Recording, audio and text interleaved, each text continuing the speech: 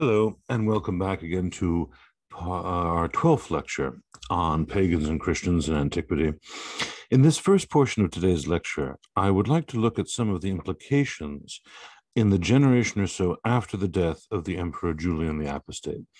For lack of a better term, it's really a question of what I call here a struggle over faith and culture. That is, with the end of this pagan Emperor Julian and his program to bring back the old gods, the question then was essentially reopened. Exactly what faith, what religion was going to take charge of the Roman world?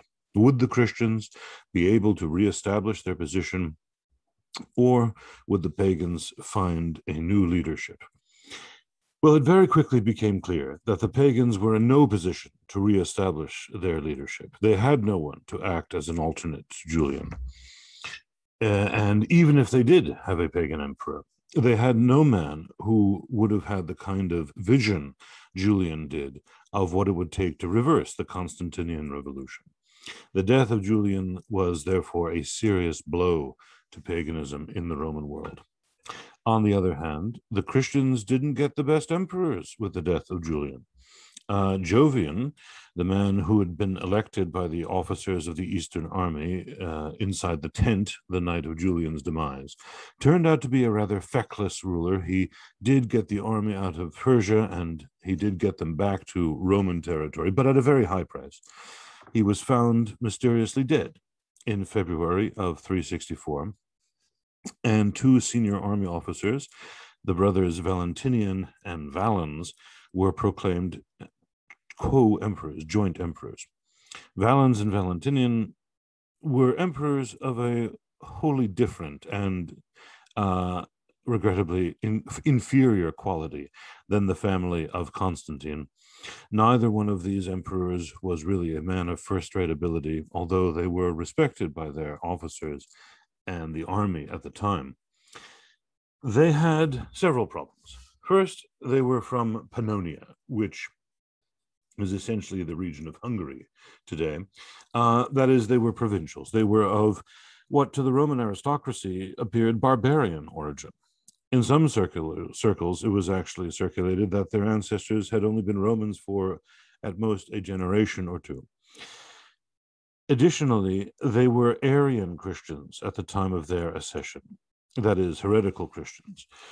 But Valentinian converted to Nicene Christianity rather quickly, and he took over the western half of the Roman world. His brother Valens remained an Arian, and he was the emperor of the eastern half. And not only was he the younger brother, but he also was a lesser figure. He was the one who, as we learned yesterday, died at the Battle of Adrianople in 378. But that's jumping to the end. The brothers were also seen to lack legitimacy because they weren't connected to the imperial family of Constantine. In effect, what they had to do was establish a second Christian dynasty of Rome. And it was really a question of exactly what they could achieve. First of all, they tried to cloak themselves in the symbols of Constantine. Coins, medallions, public arts from this period show very much a return to the images of Constantine. The labarum, the Cairo are all projected prominently. On the other hand, Valentinian and Valens, while they did get rid of some of the offending legislation of Julian, the law on education, for instance, was immediately rescinded. The imperial funding of the cults and the temples was likewise ended. But other than that sort of thing, they didn't move to outlaw the sacrifices or to ban the traditional pagan rites. In this, they had to take a moderate ground because the pagans had clearly regained ground under Julian's reign, even though it was only for a short time. Many officers and soldiers were still pagans, and it is clear that many of the provincial elites of the Roman world continued to be many of the provincial cities of the Roman world continued to be in the hands of the pagan elite, that Decurion class. Even in major cities such as Caesarea, which is today the modern city of Kayseri in Turkey, or cities of kind of a second rank in the Roman provinces of North Africa or Spain, clearly were still held by the pagan decurions as powerful figures, and the bishops in those places had not yet asserted themselves against those pagan families. It was still, therefore, a very tentative situation, religiously speaking. Valens and Valentinian, out of sheer pragmatism, had to tolerate the existence of the pagan cults, and for the next generation after Julian's death, down to really 391/392, the pagans found themselves in a position that was somewhat analogous, ironically, to the Christians in the years before Constantine. That is, in a position that their parents or grandparents had been in. Christianity was still clearly the favored faith, but the old gods had not yet been, and the old gods had not yet been outlawed. There were still many indications in certain parts of the Roman world that the traditional faith and religious rites went on, but it was also clear that the gods were not favored at the imperial court, and that the city of Constantinople was very much a Christian capital. This led to a rather peculiar religious situation at the end of the 4th century. And in some ways, I think this ambiguous situation meant that the pagans were really caught off guard when in 391/392, the emperor Theodosius I dramatically outlawed the cults and really moved against them. This would spark a really half-hearted revolt in Italy by the pagan senators. The second thing is that the pagans were not really ready to face the new Christian shock troops, that is, the ascetics and monks, who increasingly came to play an important role in the conversion of the Roman Empire at the end of the 4th century, and particularly in the 5th and 6th centuries. In the aftermath of Julian's death, that first generation after Julian, then the situation really is quite ambiguous. Furthermore, the two brothers, Valentinian and Valens, inherited leadership over a Christian population still divided over the Trinitarian issue between Arians and Nicaeans. That too would change with Theodosius, who would come down decisively on the side of the Nicene Creed and would thus impose unity on the imperial-sponsored church, and then he would ultimately move to outlaw the cults in 391/392. But before we get there, we have to really explore the question, in what ways was the situation rather favorable to the pagans still in the aftermath of Julian's death, and in what ways was it not? And this can be measured in several ways. One would be just looking at the cities in the Roman world. When Julian issued his edicts and allowed the sacrifices to continue, many of the pagan elites in the cities of the Roman world, particularly in North Africa and Italy and Spain, all hailed the return of the worship of the old gods. Archaeology is actually able to document that these shrines and temples continued to operate well throughout the 4th century and indeed into the 5th century. Some of them, even after those laws that I just mentioned of Theodosius that would outlaw sacrifices to the gods in the early 390s. In these cases, we know, for instance, that in the city of Aphrodisias, a city I've mentioned several times before, there is a villa, this is in Asia Minor, that's been excavated from the 4th and early 5th centuries, which we call the Villa of the Philosophers. And this villa was a major Neoplatonic school, a pagan Neoplatonic school of philosophy that flourished well into the 5th century AD.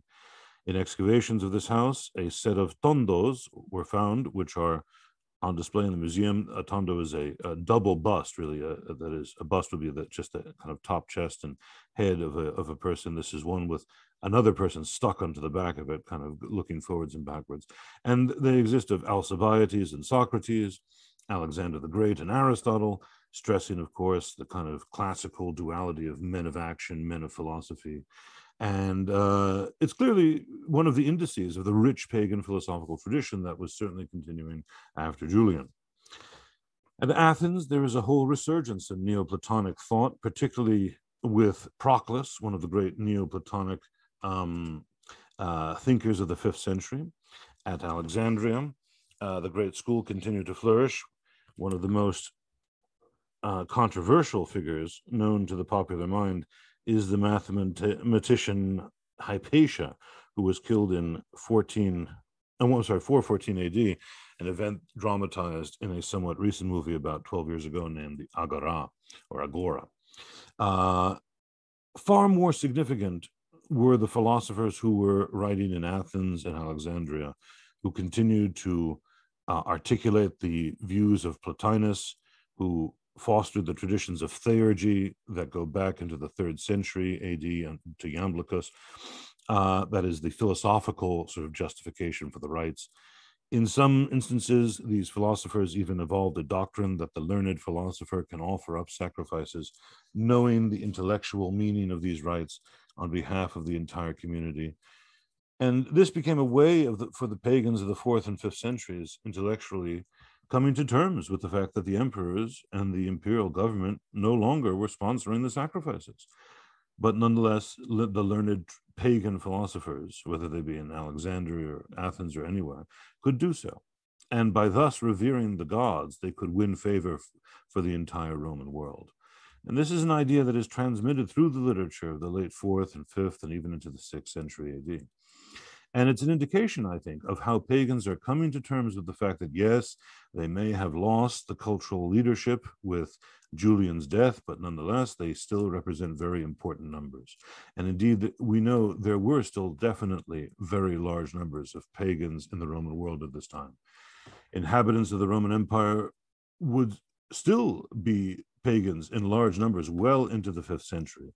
And it's only in the 5th century that the balance of the population begins to really shift in favor of the Christians. So the pagans had all of this philosophical activity in the 4th century, but they also had an enormous amount of literary output. This includes histories such as Ammianus Marcellinus, who was without a doubt one of the most remarkable figures, literary figures of late antiquity. His historical account starts in the reign of Trajan and ends at the Battle of Adrianople in 378. The death of Valens, one of those 2 fraternal emperors who followed shortly after Julian's death. We only have this latter portion of his history, but it is substantial. We would like certainly to have had the earlier stuff as well from the 3rd century, and especially from the 3rd century, so it wouldn't be so dark to us because of the nature of our sources. But the literary production of this period is characterized really by 2 different centers producing important outpourings of pagan literature that show that the pagan elites still saw themselves as the guardians of culture and the guardians of the traditional gods. The first of these cultural centers is the city of Rome itself.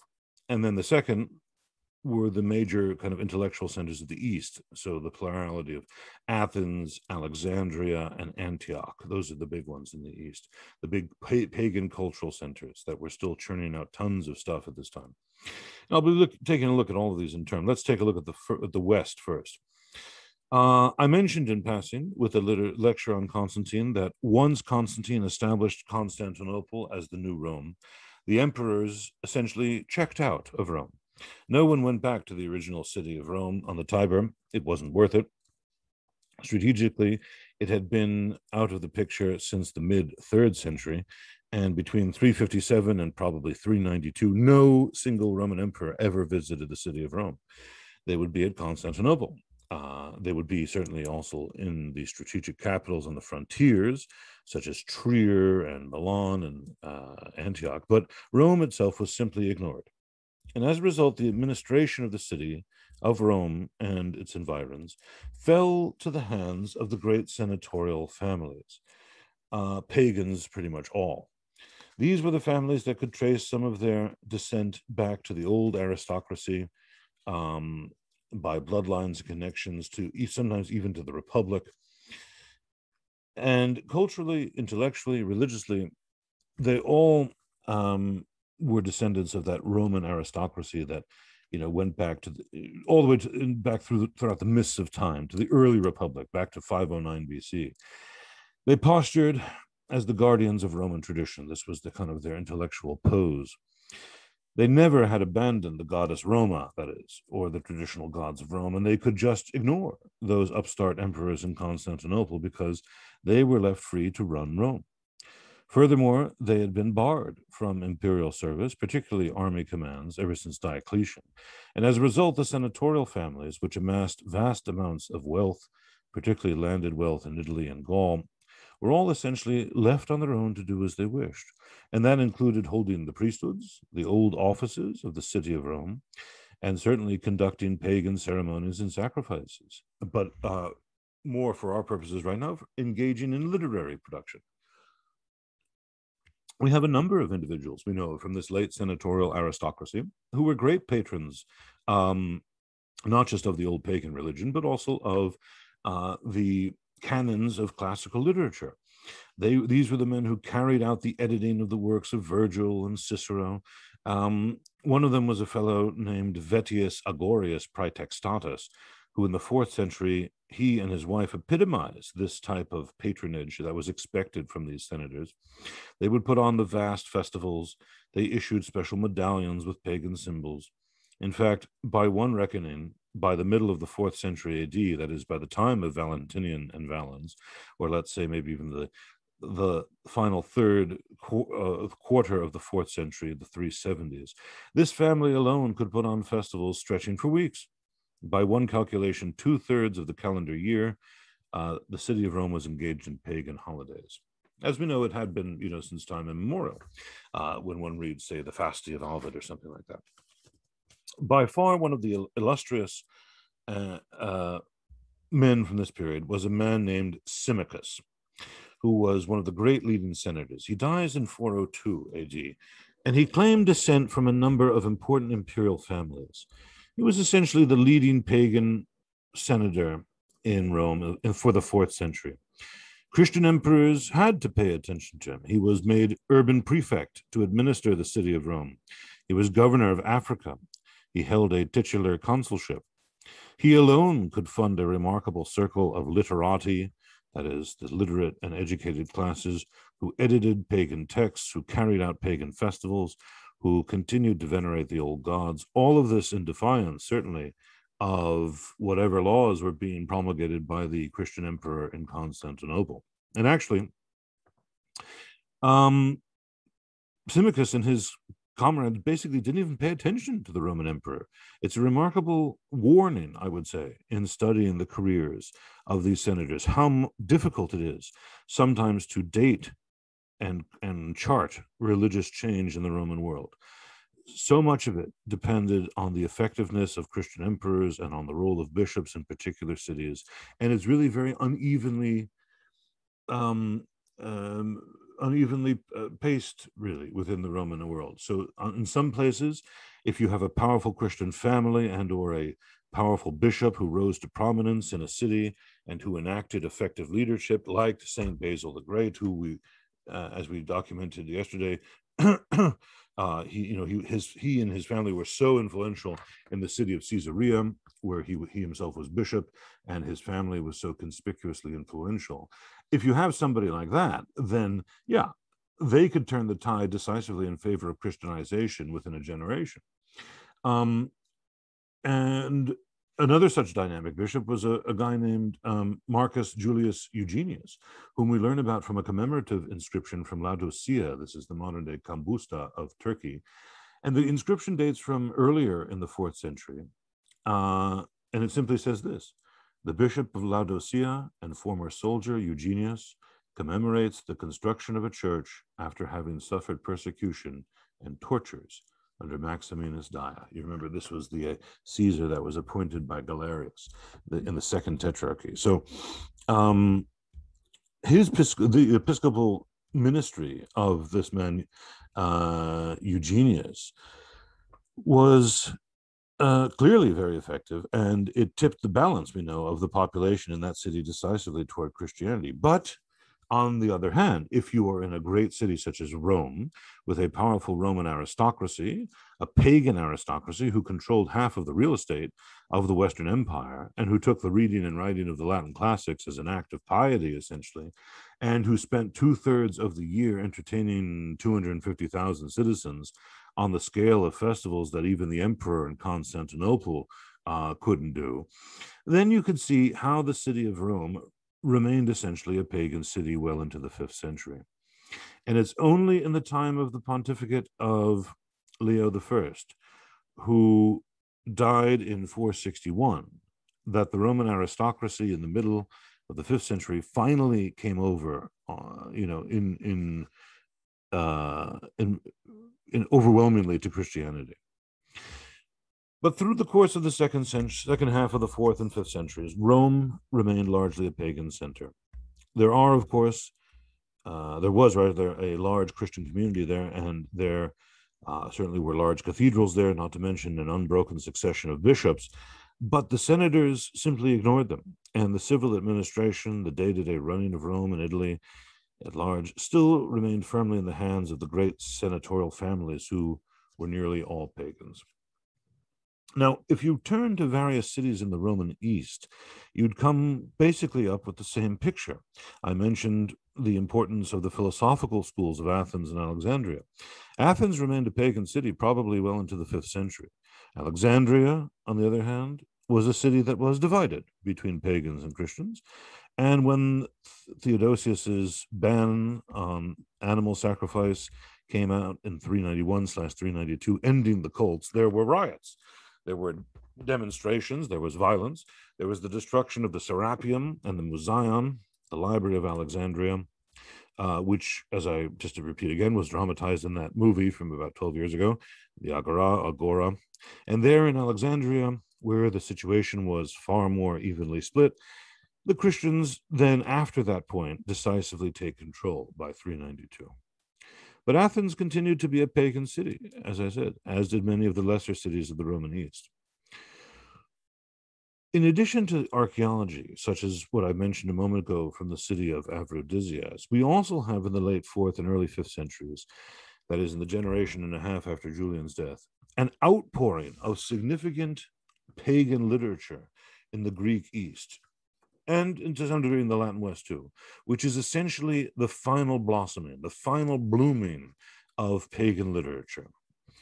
As literature goes, most classicists don't even bother reading it. It's pretty tough stuff in some ways, pretty tough going. For one, it's generally written in a very florid and high-blown style, particularly the epic poetry that we're going to mention in a moment. We have a number of epics that were actually written by Greek speakers in the Roman East. First to mention, there was a man named Nonnus who wrote a epic on Dionysius, simply called the Dionysiaca, written by Nonnus, who's apparently writing in Egypt. And what he does effectively is systematize all of the various myths and traditions about Dionysus, about having gone into the East and, of course, being born, Semele and all that stuff. And he tries to pull it all together into one unified epic poem, of course, using the Greek dactylic hexameter. One of the figures that that sort of sums up the whole literary tradition of the late 4th and early 5th centuries is a fellow named Quintus of Smyrna. Quintus of Smyrna, writing in Greek, has the distinction of writing the longest epic poem in antiquity in either Greek or Latin. It's well over 20,000 verses, which is longer than the Iliad and the Odyssey combined. It is a very learned retelling of all the events that Homer didn't mention in those works. From earliest times, there had been other epic poems surrounding the events of the Trojan War. These are known as the epic cycle. And while they no longer exist, they were known in antiquity, and they form the basis for Quintus's epic. And although writing in the generation after Julian's death, the poem is composed entirely, again, in the Homeric tradition, that is, in the language and style of 1,000 years earlier. Quintus was writing in the city of Smyrna, today the modern Turkish city of Izmir, at the time a very important city in Asia in which there was a bishop, but there was still this very large pagan population there. The epic is the epitome of the kind of learned style of late pagan authors. That is a deliberately archaizing and kind of style, and it has an almost pious reverence for the epics and the traditions that go back to the earliest monuments of pagan Greek literature, namely Homer and Hesiod. As a work of literature, the poem itself is really only interesting to specialists today, but as I say, it does epitomize the type of literary production that one sees at this time in the late 4th and early 5th centuries. Its very composition at this time indicates that it was by no means assured, at least in the minds of these pagans, that they had lost the culture, even with the death of the Emperor Julian. And one could, go on and number various other poems and epics written by different Greek authors in the late 4th and 5th centuries that are like this, even also Latin authors such as Claudian, writing at this time, who wrote on many themes from classical mythology, but in Latin. There were also a production of a new brand of pagan history, historical writings. There were a number of writers that have come down to us, usually in fragments, but one that has survived intact was written by a man named Zosimus, who wrote a work that's often called the New History. Zosimus's history is rather peculiar in a number of ways. It's a continuous narrative in the Greek and Roman tradition, that is a linear view of time. It talks of emperors, it talks of battles, but Zosimus epitomizes this new kind of apologetic literature that the pagans now have begun to write. He argues, that is, through his presentation of history, that the reason that the Roman Empire was suffering military reverses on the frontier was because the emperors had abandoned the worship of the old gods. And this led to the collapse ultimately, of the Western Empire in 476. And Zosimus went out of his way in his writing to criticize not only Christianity at large, but specifically the policies of Christian emperors, and above all, Constantine.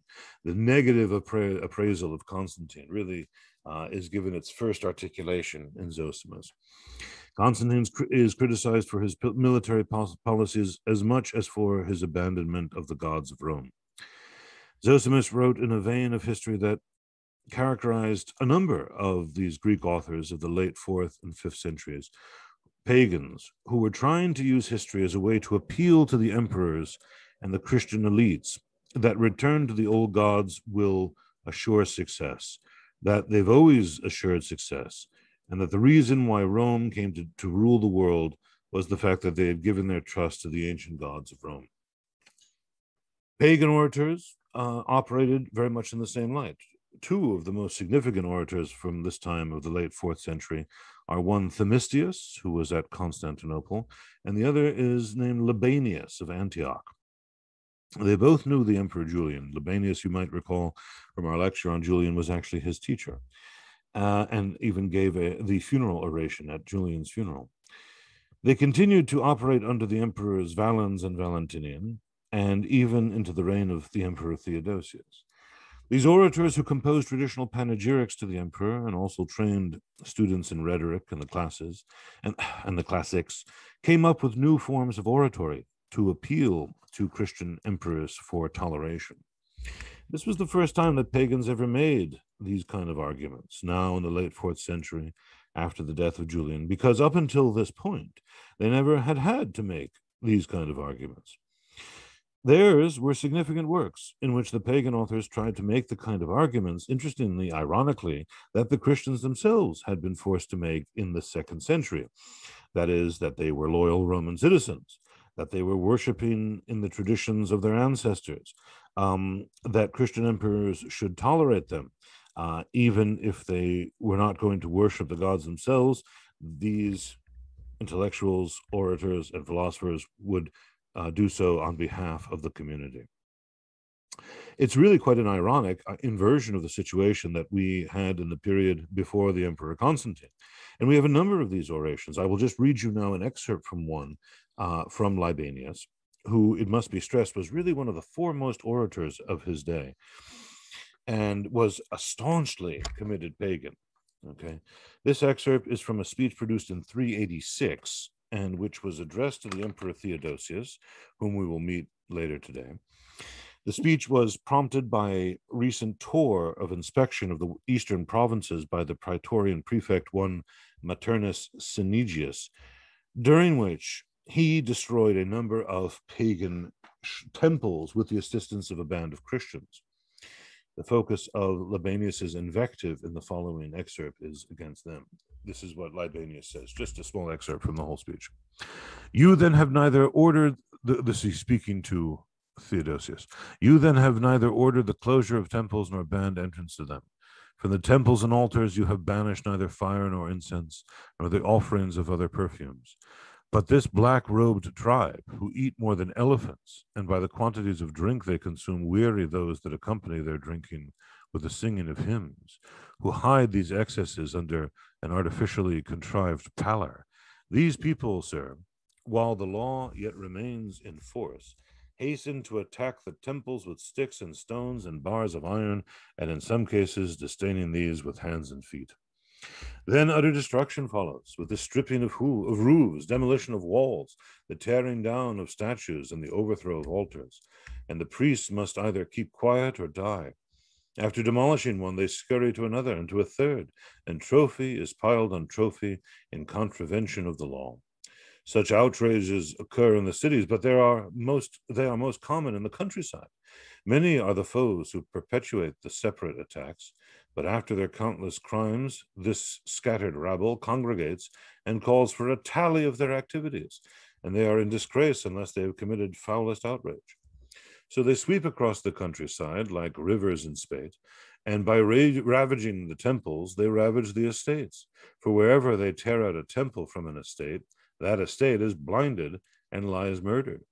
Temples, sir, are the soul of the countryside. They mark the beginning of its settlements and have been passed down through many generations to the men of today. In them, the farming communities rest their hopes for husbands, wives, children, for their oxen and the soil they sow and plant. An estate that has suffered so has lost the inspiration of the peasantry together with their hopes.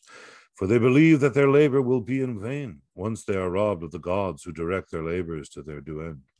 And if the land no longer enjoys the same care, neither can the yield match what it was before. And if this be the case, the peasant is the poorer, and the revenue jeopardized. For whatever a man's willingness, surely his inability frustrates him. So the outrages committed by these hooligans against the estate bear upon vital matters of state. If the victims of this looting come to the pastor in the town, that is the bishop in Antioch, for that is the title they give to a fellow who is not all that he should be, if they come and tearfully recount their wrongs, this pastor commends the looters and sends the victims packing with the assurance that they are lucky to have got off so lightly. Yet, sir, these victims are your subjects too, and as workers are more useful than idlers, so are they more useful than their oppressors. Persuasion is required in such matters, not constraint. If persuasion fails and constraint is employed, nothing has been accomplished, though you think it has. It is said that in their own rules it does not appear, but that persuasion meets with approval and compulsion is deplored. Then why these frantic attacks on the temples if you cannot persuade and must needs resort to force? In this way, you would obviously be breaking your own rules. A most interesting passage in so many ways, because you can see the kinds of arguments that Libanius is using here, the appeal to tradition, the appeal to the usefulness of the faith that he is defending, the appeal indeed to what is called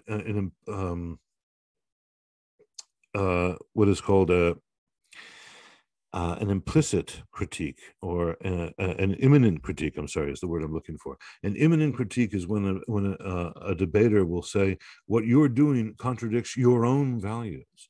And all of these actually had been used against by the Christians against the pagans in the 2nd century among the Christian apologists. And now, with tremendous irony, and however improbably, the pagan orators had to have become, in some sense, apologists. Yet a rather different tack was taken by yet another staunch pagan author of this same time, one Eunapius, who in 405 wrote his work Lives of Philosophers and Sophists. By sophists, he means orators. These were biographies of 23 older and contemporary philosophers and orators. Now, in spite of this work's bad style and its general superficiality, the book is our actually only real source for the history of the Neoplatonists of this age. And Eunapius also wrote a continuation of the universal history of an author named Dexippus, whose work no longer survives. And a prominent feature of both of these works by Eunapius is a marked spirit of bitter hostility towards Christianity. He never really loses an opportunity, foregoes an opportunity to say something nasty about Christianity. But if we look past that, what seems to have been his motivation for writing about these themes, particularly on the first subject, that is, on the lives of Greek pagan philosophers and orators, what seems to be his main motivation for writing this is a cultural defense of the achievements of pagan intellectuals over against the obviously rising and encroaching influence of Christianity. In all of this, we get, and I'll give you one more example of somebody who we're going to talk much more about later tonight. That would be that same man Symmachus, who I referred to earlier on, who was the prefect in Rome. Symmachus wrote a series of letters to the Christian emperors Gratian and Valentinian II about that old altar of Victory that I've mentioned several times. This pagan altar in the Roman Senate house, which had been removed as offensive on orders of Gratian. It had been removed earlier than that by Constantius II, then put back by Julian, and now removed again by Gratian. Symmachus wrote letters saying that it should be restored because it was proper worship for the gods. And what he did was write, as I say, this series of learned letters. We're going to read parts of them later. All of them were rejected. But the point I'm making at this moment is to say that what this shows is that the pagans were now forced to be on the defensive. They now had to make arguments to prove their case from history. And they made their appeals through letters and orations that the traditional worship should continue. But as I said, we will continue, we will examine this particular issue about the altar of Victory in more detail later. If we put it all together, though, all of this literature and all of this intellectual activity is indicative of the mixed religious situation after Julian, where paganism is trying to reassert itself. And it is by no means certain to the pagans that Christianity will necessarily win. And it is also indicative, all of this intellectual and literary activity at this time, it is also indicative of one further point, namely that the pagans really never fully understood the nature of the religious conflict of this time and what was ultimately at stake. Now, Julian definitely did understand what was at stake. That is the entire extermination of paganism from Europe. But Julian had been an apostate from Christianity. These pagan authors did not really understand what was at stake, namely the entire religious system that would control the destinies of the Roman world and eventually the whole cultural future of Western civilization. Even under the persecutions, when there were pagan emperors, the idea was to get Christians to conform and sacrifice to the gods. The pagans themselves never had a coherent concept of proselytizing, of trying to get people to convert. Or even now, in this flourishing of this kind of last flowering of pagan letters and intellectual developments in the late 4th and early 5th centuries, even now they had no clear concept of opposing the Christian Roman emperors the way that the Christian martyrs had opposed the pagan ones. And most of the pagan resistance now came in the form of these various literary productions. It was not acts of martyrdom. It was not, anything dramatic. It was orations and letters and almost passive resistance in what was becoming an increasingly Christian world. And this is something that's very curious to many of us studying religious change in the late Roman world. You have all this pagan literary production. You have all this clear archaeological evidence that many cults and oracles continued to function in the 4th and even into the 5th century. And that at select cities such as Athens and Rome, the traditional elites continued to control the public institutions and put on pagan festivals. And furthermore, that Christian Roman emperors were very hesitant to move against those cities until quite late in the 5th century.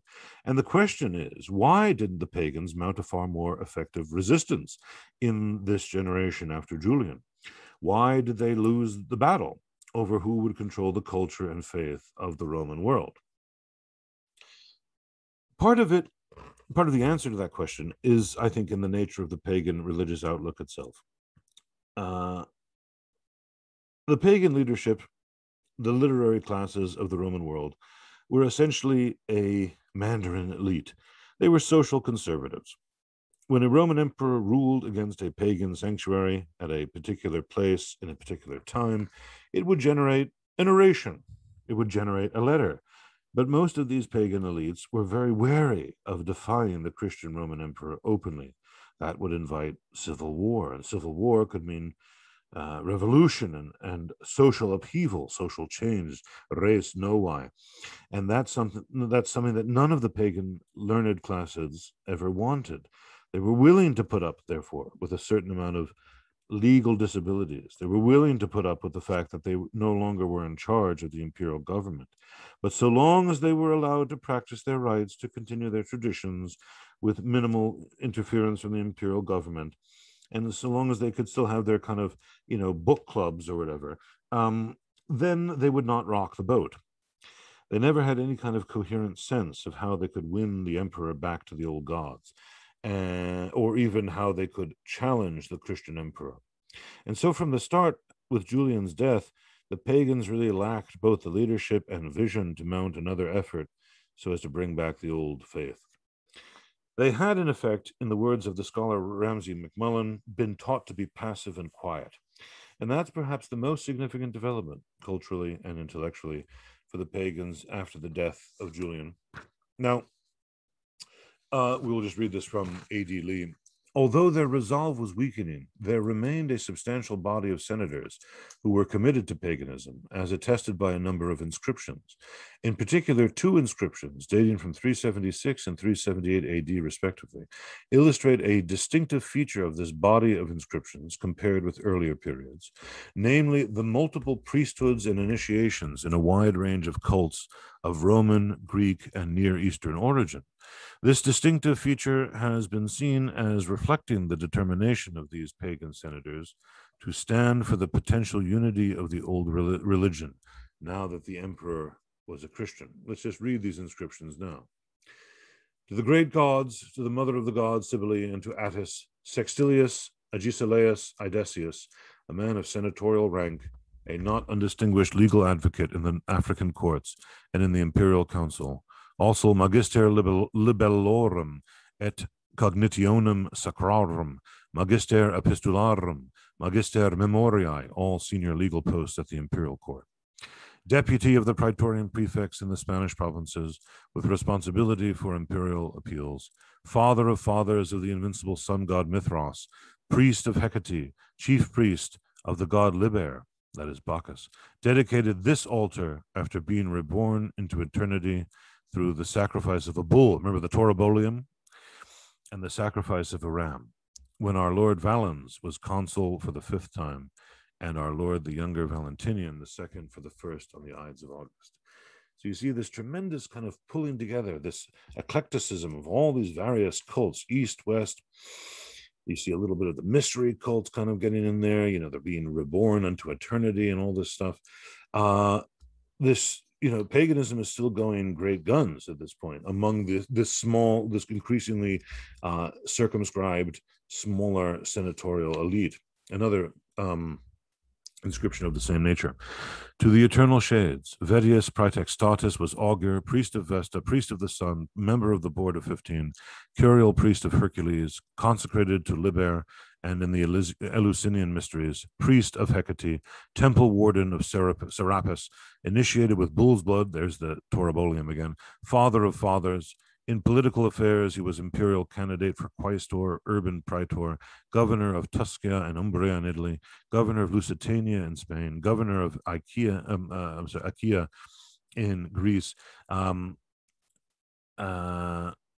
prefect of the city of Rome, an envoy sent by the Senate on 5 occasions, praetorian prefect of Italy and Illyricum, twice consul designate for 385, also Laconia Fabia Paulina, a lady of senatorial rank, consecrated to Ceres, and in the Eleusinian mysteries, consecrated to at Aegina, which is an island outside of Athens, to Hecate, initiated with bull's blood, priestess of Hecate. These two lived together in unity for 40 years. Oh boy. So you get, it's actually like a kind of like a anniversary thing. But notice again, all of this These are the kind of decurion classes that we're talking about. These are the senatorial classes. These were the political elites, the political class that are obviously still heavily active in paganism. Now, again, if you pull it all together, the result is that this peculiar situation resulted in many pagans, particularly of the upper classes, eventually, when they did convert, they ultimately crossing over to Christianity. And to the degree that there was any bridge at all, I think that the arguments that Platonism was a bridge to Christianity, and that the appropriation of classical letters and of classical visual arts, as we've learned about in the last couple of lectures, these formed a way of moving pagans away from their ancestral faith to Christianity. Those arguments do really gain force when you look at the situation in the 4th century. One of the best examples of this sort of thing, of the literate and more socially, conservative members of society converting to Christianity over this time period, is with a fellow named Synesius of Cyrene. He was a Neoplatonist from the city of Cyrene, which is Libya. He was born in 373 and died in 414. And there's very good evidence to believe, in fact, there's a definitive biography of him by J. Bregman, if you want to look into it, J. Bregman is one of the few people who can really understand Neoplatonism. It's a very complicated kind of philosophy. And he clearly shows that Synesius was in many ways a classic Neoplatonic philosopher. But he ended his career being ordained Christian bishop of his home city, as representing his city vis-a-vis the imperial government, and even advising the government of Arcadius, that was one of the sons of Theodosius I. And what Synesius represents is a pagan philosopher who was able, through his Platonism, to walk a bridge to Christianity, to reconcile in his mind that Christianity, and especially institutional Orthodox Christianity of the imperial-sponsored church, in its language, in its visual arts, in its literature, had made consonant so much of the best of the Greco-Roman classics that he could essentially believe the argument going back to Clement of Alexandria that the true philosopher was a Christian, and he could therefore cross that bridge. He didn't have to sacrifice the best of Greco-Roman culture, but could ultimately move from being a pagan philosopher to being a Christian bishop with complete ease. And the same crossing over would be achieved by many of these senatorial families in the course of the late 4th and into the 5th century AD in the Roman West. Their Stoic philosophy was perhaps more common than their Platonic, but certainly in the course of the 5th century, they would cross that bridge to Christianity. So that by the middle of the 5th century AD, the intellectual and cultural leadership of the Roman world had decisively become Christian. And with that, Christianity was now the faith of the elite classes and would dictate the subsequent course of Western civilization. I now want to change our focus right now for a moment to examine one of the most interesting and important consequences of the conversion of Constantine to Christianity, namely the emergence of a new emphasis on asceticism within Christianity and the emergence of holy men who embody the ascetic ideal. We're also going to, by virtue of looking into this question, examine how Christian theologians during the 4th and 5th centuries developed increasingly sophisticated and to contemporaries persuasive arguments on behalf of the notion that celibacy and virginity were the ideal states for human beings. During the pre-Constantinian period, when Christianity was, in the immediate time before his conversion, was an illegal religion, and in the period before that, persecuted at various times and in sundry levels of duration, Christianity's religious elite consisted of the confessors and martyrs. Confessors, as we've said before, were individuals who openly professed their Christianity to Roman officials in the knowledge that they would be perhaps martyred for making this open statement of their beliefs, and they suffered for that. They weren't killed, but they suffered. Martyrs were those who actually were killed after confessing their Christianity. Christians who were looking at these people saw them as kind of the highest spiritual ideal, those who had been tested, who had suffered, who had become confessors, and even indeed had sealed with their own blood their testimony of their faith in the Lord Jesus Christ. To accept martyrdom was to imitate the Lord as perfectly as a human being could. It was to submit oneself to Roman authorities, just as the Lord had been subjected to the Roman authorities and been crucified. It was to accept one's own death willingly, just as Christ had accepted death in order to atone for the sins of humanity.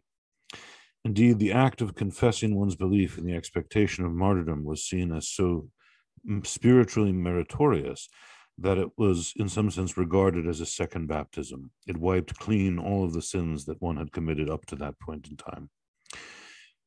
Now, of course, martyrdom was not for everyone. Not everyone could do that. It required, of course, tremendous courage, but of course, a gift from God ultimately. And it wasn't given to everyone.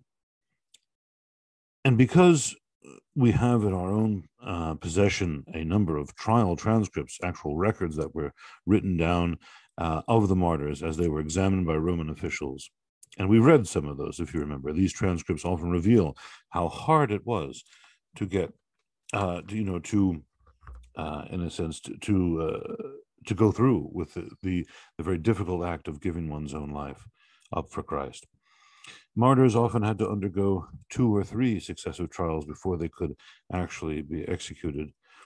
And this sort of level of commitment, this sort of tremendous love for God that one was willing to seal with one's own blood.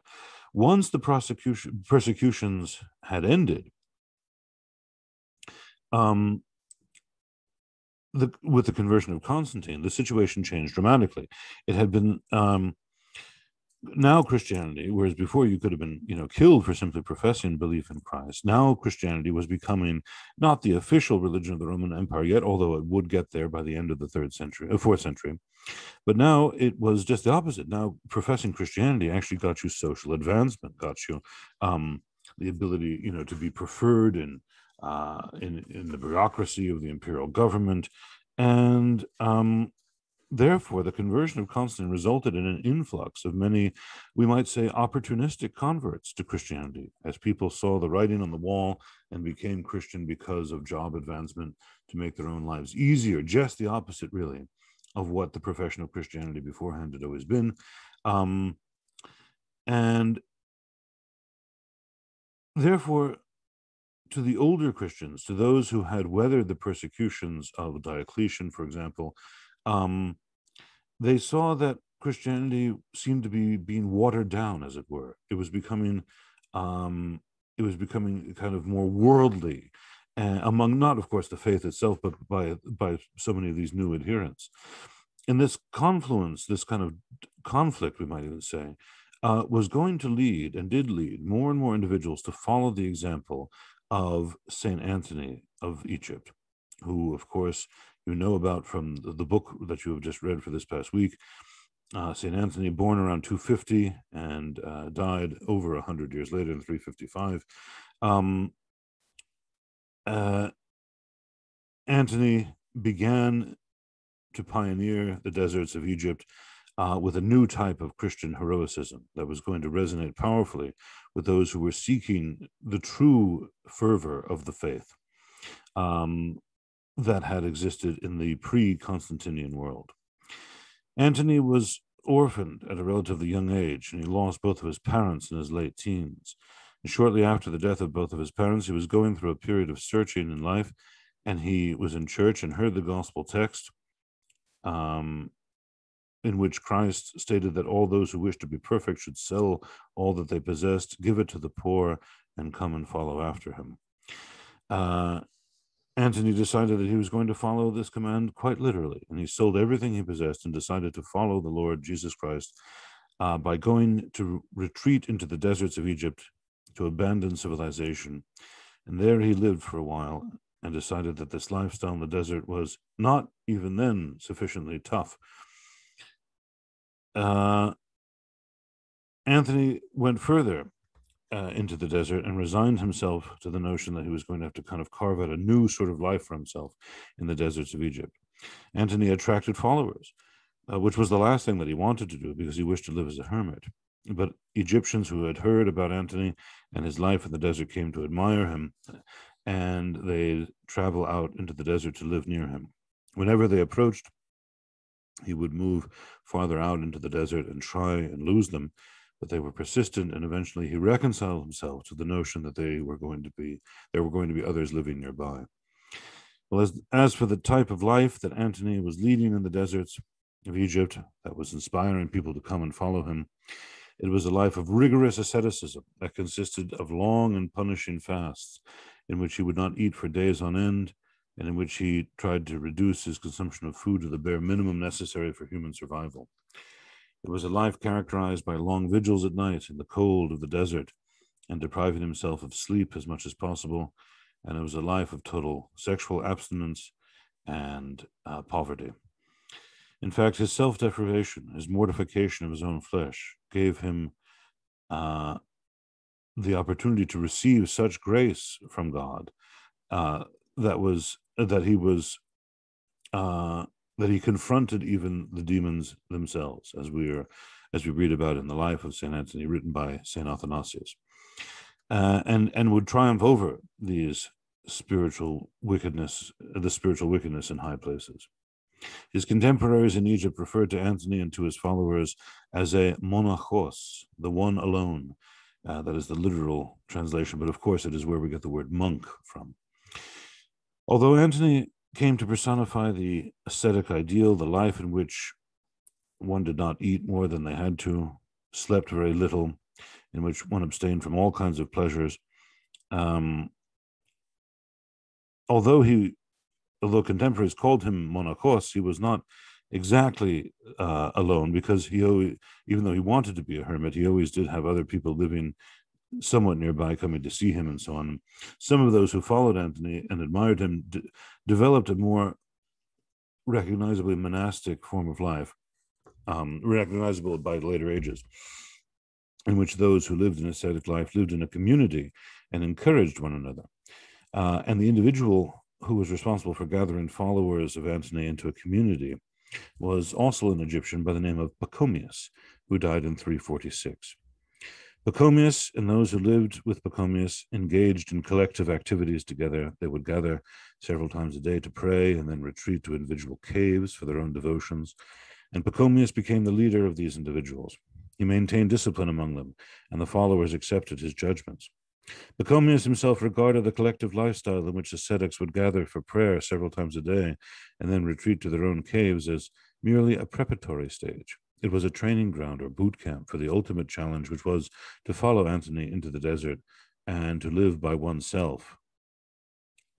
But some of Pachomius's followers regarded the collective life in the desert as sufficiently challenging as an end in and of itself rather than as a means to an end. And so communal living became relatively commonplace among the ascetics of Egypt during the 4th century. During the course of that century, the individual elements of what would later be regarded as monasticism fell into place. One saw, for example, the building of individual houses for all of the monks to live in together, rather than simply gathering from various parts and at certain times of the day. One begins to see the term abbot or abba, father, applied to the head of the monastery, as the abbot assumed the responsibility for supervising the various monks.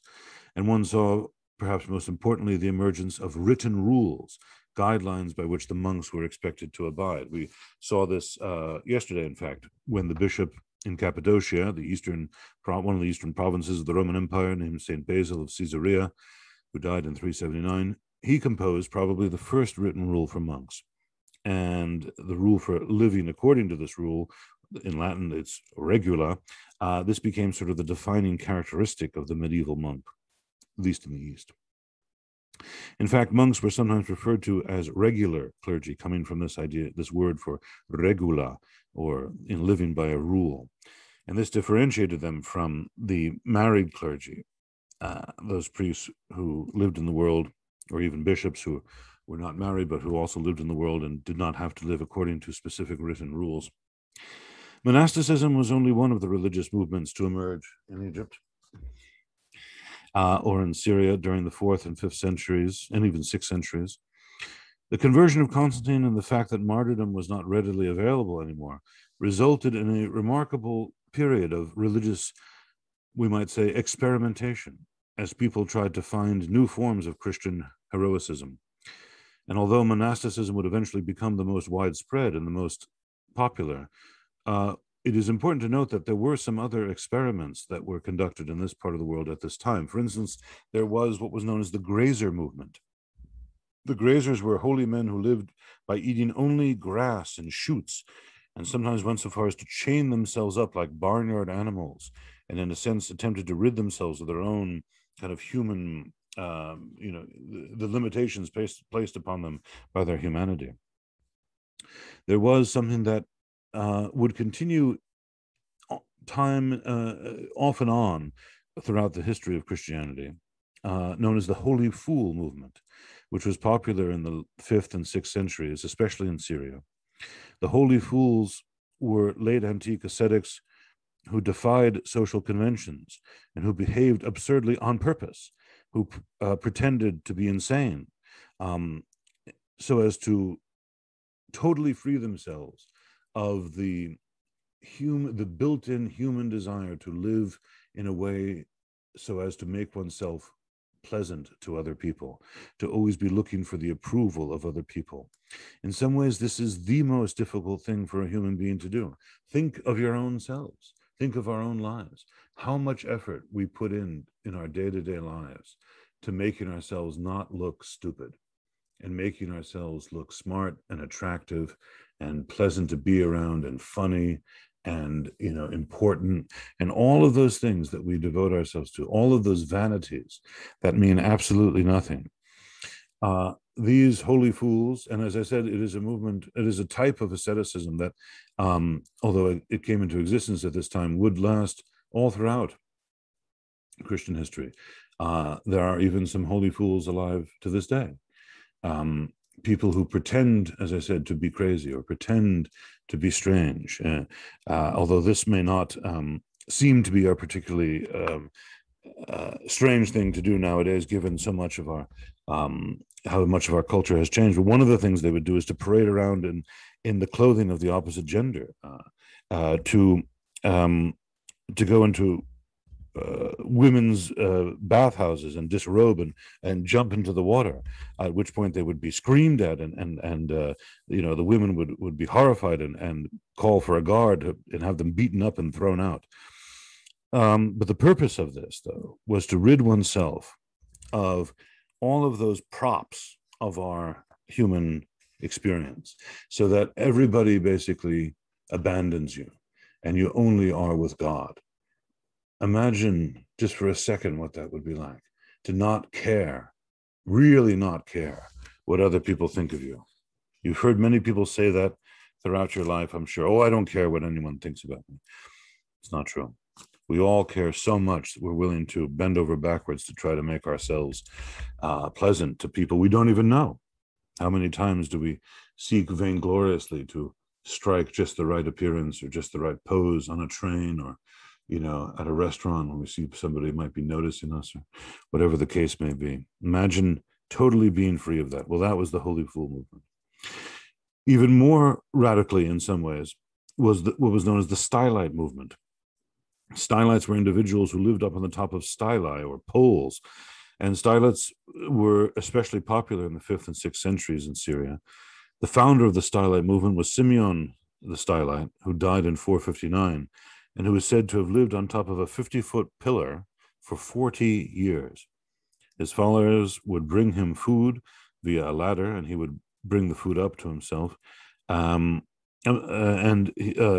he would lower the ladder periodically, and as if he was living on top of, as if living on top of a pillar exposed to the elements year-round were not sufficiently harsh, he would also perform painful physical exercises while on top of the pole, doing bows before God and prostrations even on the top of his pole, sometimes even over 1,000 of them at a single go.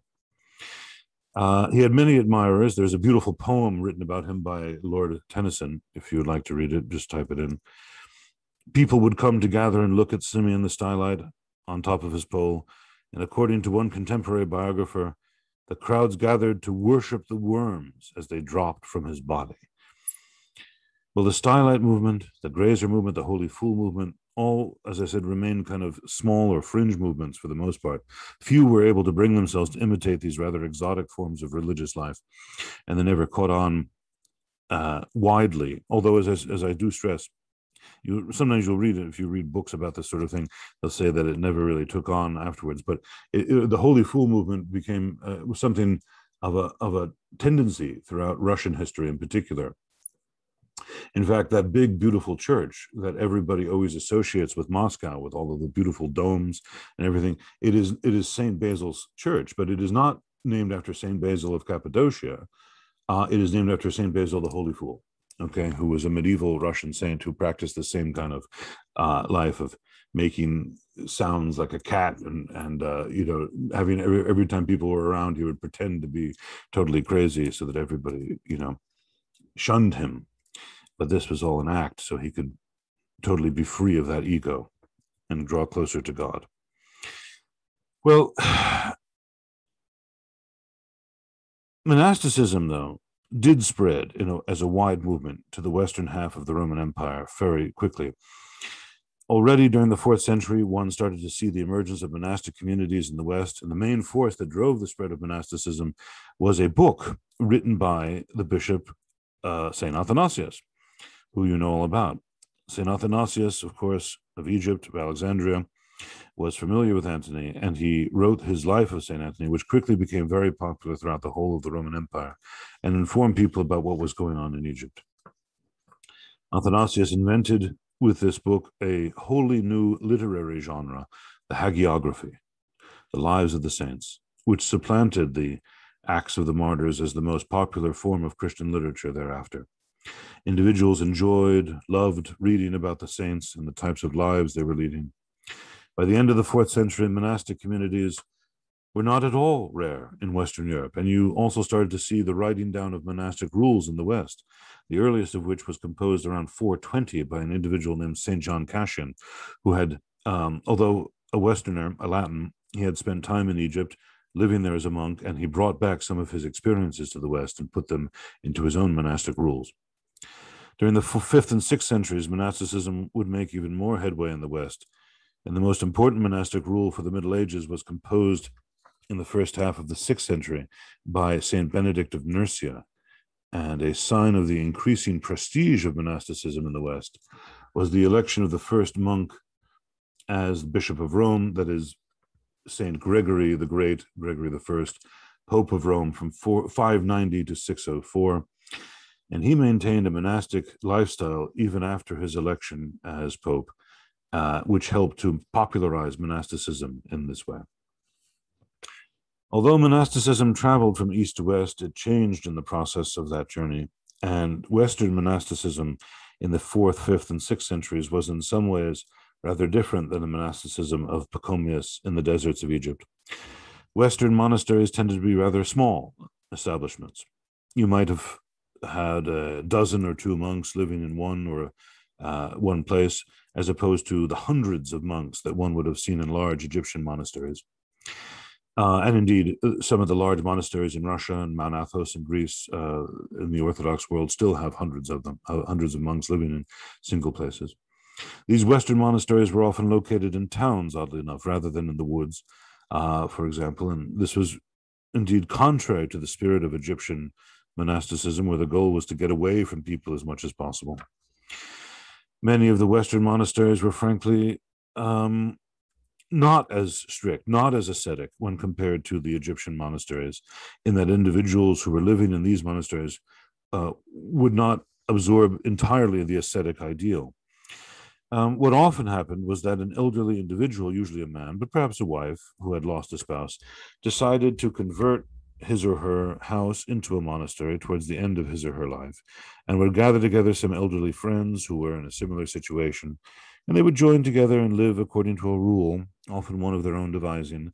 And since it was of their own devising, it was not often terribly strict.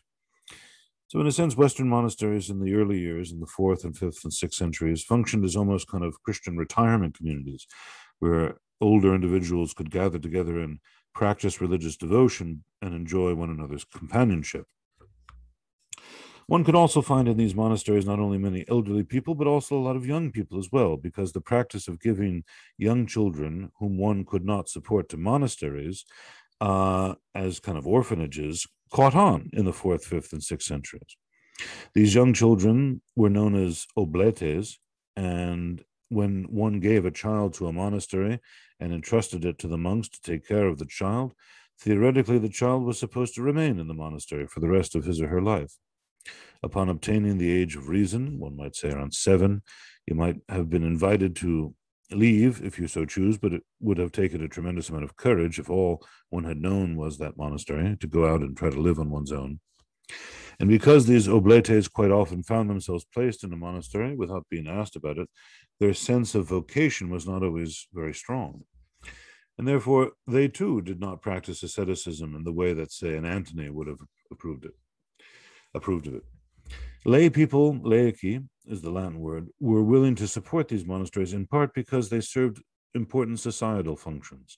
They were places that would take care of the very young and the very old, but also because if they were not as rigorously ascetic as one might have liked, nonetheless the holy lifestyle of the monks within them gave them a special relationship to God, a better relationship than the one that we might enjoy in the world, and therefore the prayers of the monks were going to be more efficacious than one's own prayers. And so one was willing to endow monasteries with gifts of money, of land, in the hope that the monks would pray on their behalf.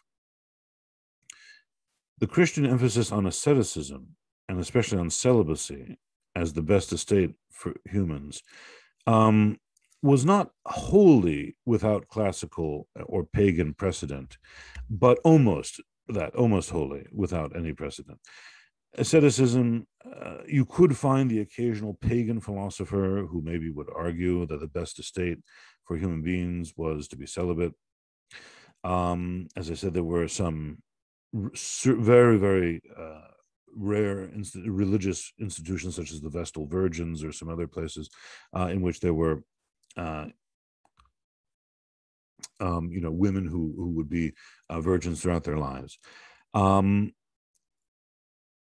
But for the most part, though, paganism had no sense whatsoever of anything like lifelong virginity, and certainly not the idea that that would somehow be the best state for a human being.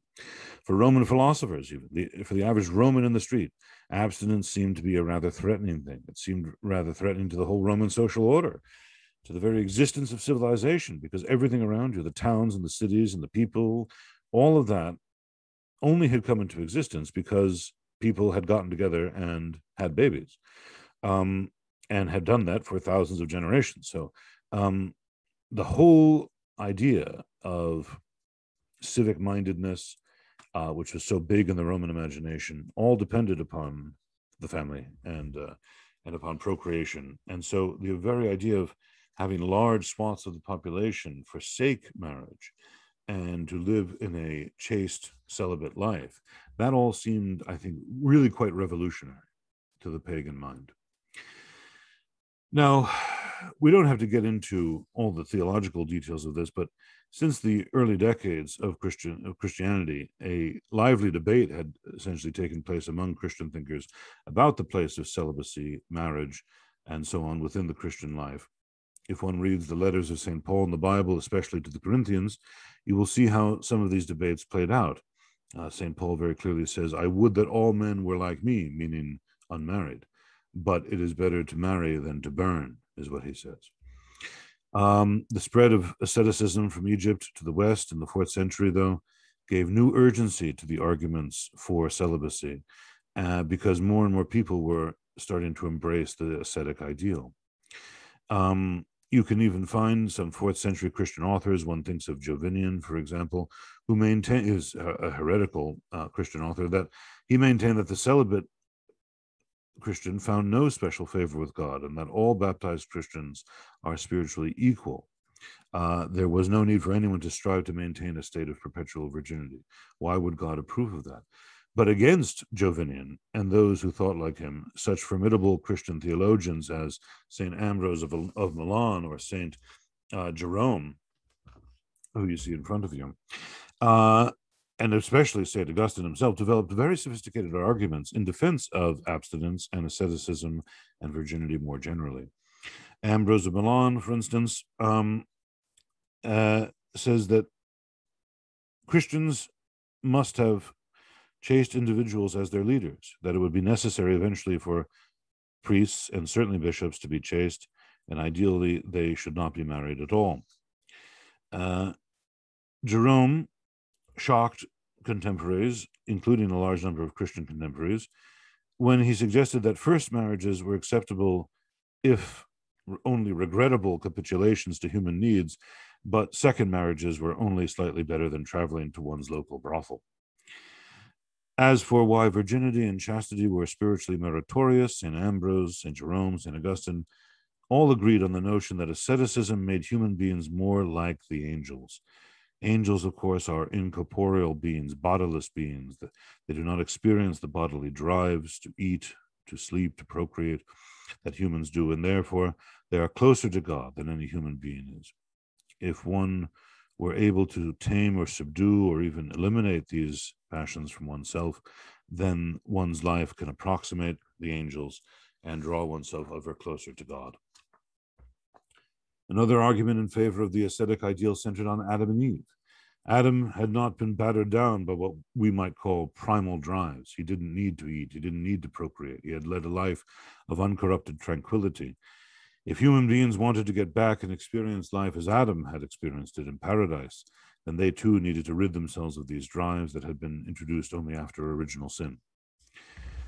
Of all the early church fathers, however, none would be more influential on this topic, as on so many others, than St. Augustine, the Bishop of Hippo in North Africa, who died in 430, and who we will spend 2 whole lectures on in the coming next week. Augustine was somewhat more moderate, actually, than Jerome on this issue, as on so many others, although we often regard Augustine as having been a very stern individual. In this context, he really took the middle road and reacted against extremes to either side. Augustine chastens celibates, saying that they should not look down upon the married, they should not scorn the marriage estate, and he debated Jerome and Ambrose concerning the whole issue of whether intercourse and marriage had existed in paradise. Jerome and Ambrose had shared the assumption that it was unknown in paradise, and perhaps even marriage itself too would not even have existed, but that like death, like physical pain, it had come into the world as a result of original sin. Augustine felt that was going too strong, and that actually one could make an argument for the fact that it might have existed within the paradisical state, if even without the fall. It's just that it would have been without passion. It would have been kind of like something approaching like, how flowers and can kind of fertilize one another, exist on a kind of, way that is totally without any kind of passion. Well, according, we don't have to go into that. If you would like to look into more of what Augustine thought about that, you can read Book 14 of the City of God. We will not be going over that portion of it together in our discussion, though. But just to suffice it to kind of sum up here, during the 4th and 5th centuries, some individuals who pursued the ascetic ideal began to gather into communities of monks living under the supervision of an abbot. At the same time, church fathers such as Jerome and Ambrose and Augustine developed arguments concerning the superiority of celibacy to marriage, arguments that would resonate well past the end of the Middle Ages. We've certainly I have no illusions, though, about the idea that we have just even begun to introduce the profundity and the originality of Augustinian thought. And so, as I said, the next two lectures are going to be all about him. But I don't even want to go there any further right now. What I'd like to do for the remainder of our time together, actually, is to look now to the end of the 4th century, and that is to turn to Theodosius I.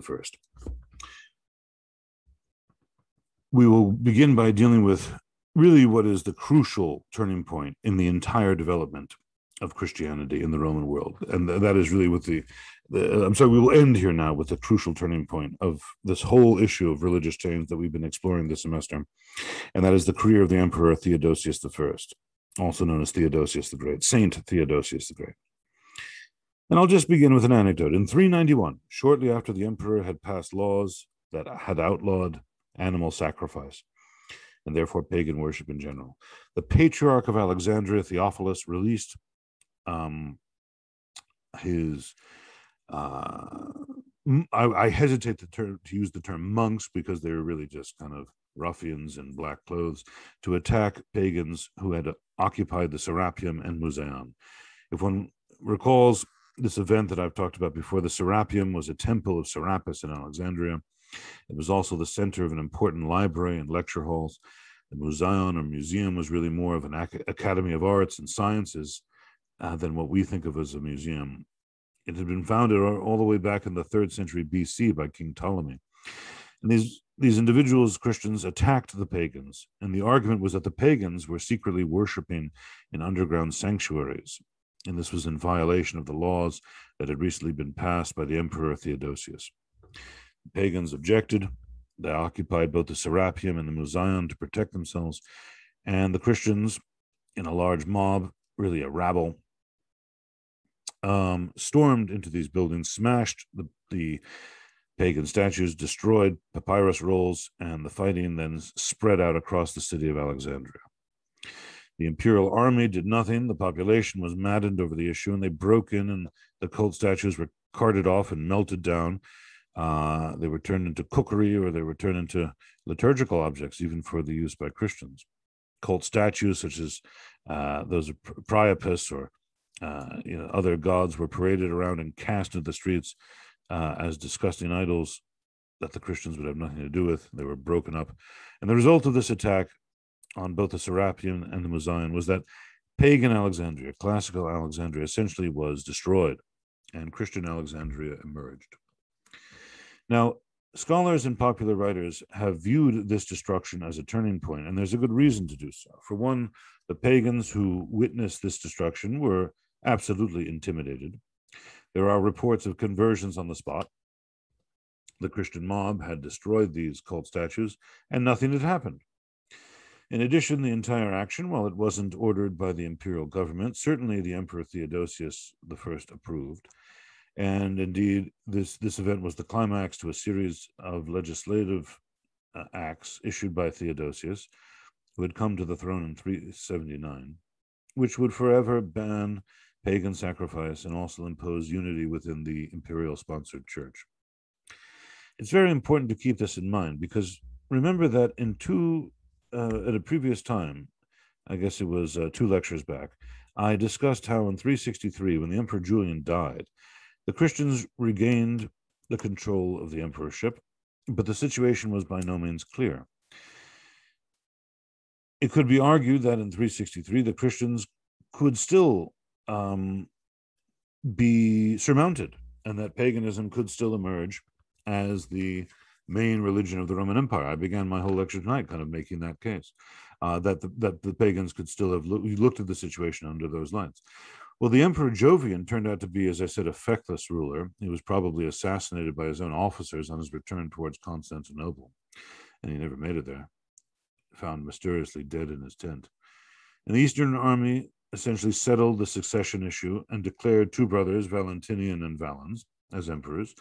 And these were tough Balkan soldiers who apparently were Arian in their belief system, but were popular with the army. And above all, there was an Eastern army that still included in it a number of Christian officers and men, an army devoted to the house of Constantine and not particularly favorable to Julian. It was really a question of whether there would be another civil war then between an Eastern army and a Western army, which was still largely pagan, which included many recruits from the German barbarians from across the Rhine, and was very much committed to the memory of the Emperor Julian, who had won their favor back in the mid-350s, you remember, when he was in Gaul. So as a result, these two brother emperors, Valentinian and Valens, established essentially the second Christian dynasty of the Roman world. But they were in a very uncertain position. And I mentioned previously that this allowed the pagans to continue their worship. There's a lot of evidence from archaeology that many shrines were reopened under Julian and continued to function in the later 4th century. And again, some of them would continue, particularly the more remote ones, or sanctuaries or oracles that were in secondary cities. That one example that I always come back to, Izanus in Western Turkey, was a temple of Zeus. And it had acquired membership in the Panhellenion, that magnificent Hadriatic temple operated into the 5th century. And apparently it was only toppled by an earthquake and was never converted into a church. And you have all these instances of temples operating well into the 5th century and even into the 6th century. Furthermore, I noted that there was an outpouring of pagan literature at the end of the 4th century and the beginning of the 5th century. But from the start, these two Christian emperors, Valens and Valentinian, were the real successors to Julian. Jovian, as I say, was more of a hiccup than anything else. He really did nothing except evacuate the army from Persia and give up strategic provinces to the Shapur II. Ammianus Marcellinus, the historian, the pagan author who was devoted to Julian and Julian's policies, continued to write his history under these Christian rulers, and he makes some very important comments about them. Both of these emperors, he says, were very suspicious of the ruling classes, both Christian and pagan alike. There's a series of dreary treason trials in which officials and officers were removed. Part of this was to get rid of Julian's appointees, but also both of these emperors were very much like many late Roman emperors. They came from a rough and tumble provincial background. They didn't trust the polished elite. Ammianus Marcellinus could be classified as such an individual himself. He spoke excellent Latin. He came from an old Roman colonial family, obviously attended schooling in either the city of Beirut or Antioch, and he himself was very suspect in the eyes of these emperors. In addition, these emperors lacked legitimacy. They tried to get it by fighting under the labarum, that is, that symbol of Constantine, and they tried to cut the image of a Constantine. Valentinian had two sons by different marriages, an older son, Gratian, a younger son, Valentinian II, and Valentinian II was married to the surviving relative of Constantine, a granddaughter, the only daughter of Constantius II. So there's an effort by these Christian emperors to link themselves to the house of Constantine. Another important aspect that's important to consider, if you remember that under Julian, all the different Christian confessions were recognized because of Julian's official policy of toleration.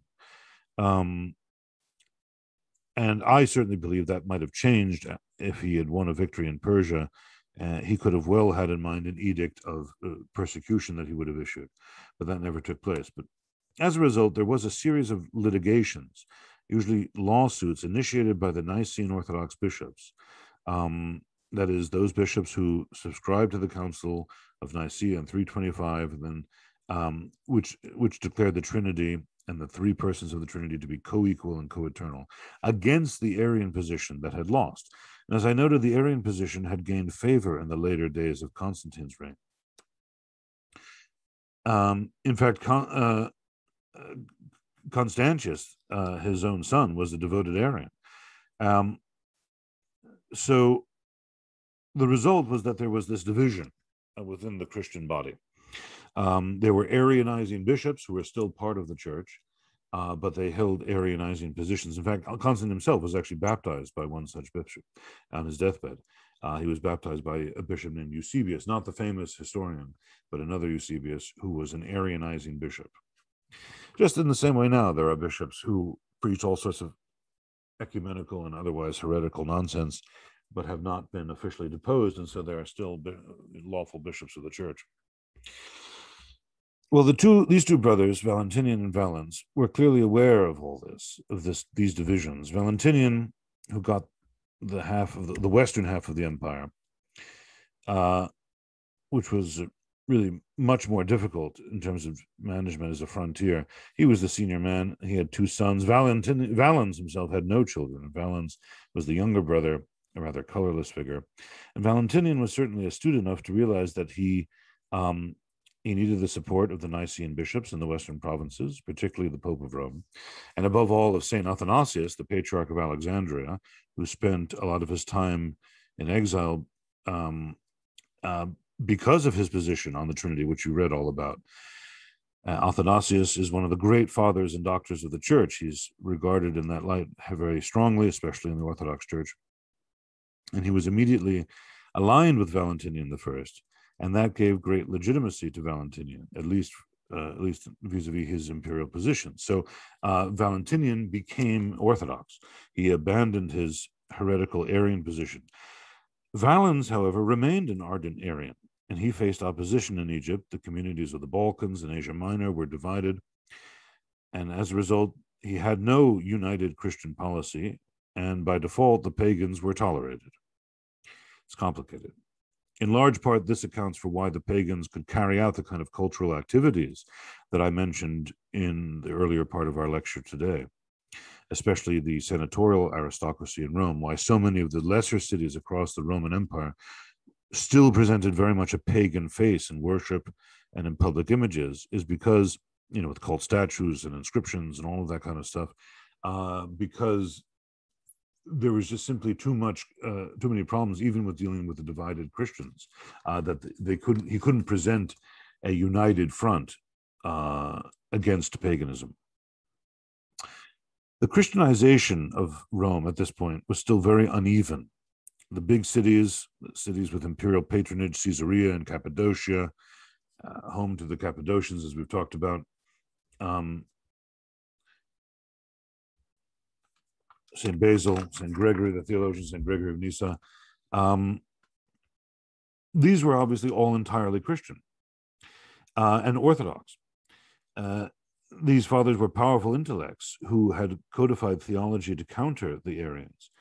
So Caesarea went really Christian. Constantinople, of course, very, very, 100% Christian.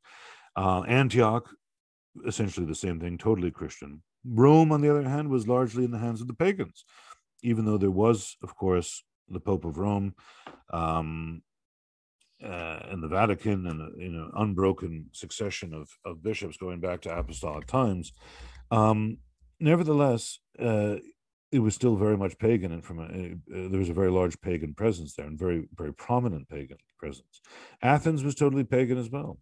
Athens, with its schools of philosophy and its intellectual traditions going back, hundreds and hundreds of years, still very staunchly pagan. Alexandria was, as I said, very split until the incident that I described in 392.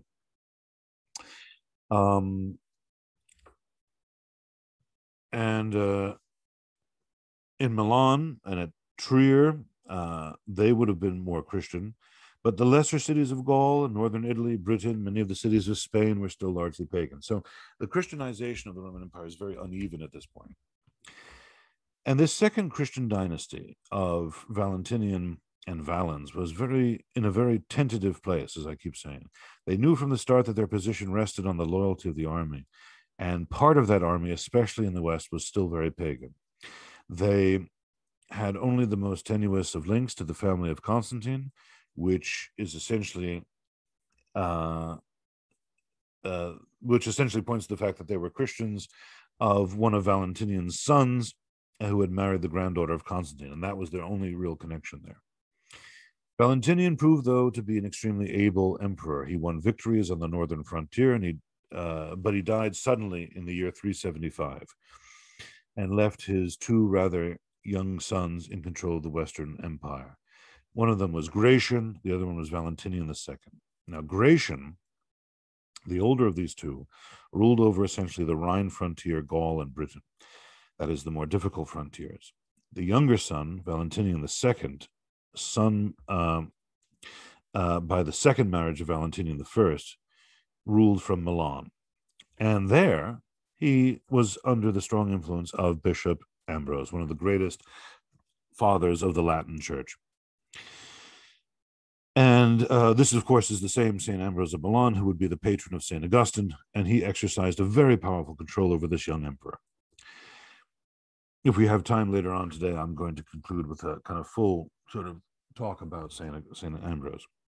These two brothers didn't get along, Gratian and Valentinian II. They didn't play well together, as it were, but they did agree on one point. They should at least make an effort to appear like Christian rulers. After all, they were Nicene Orthodox emperors.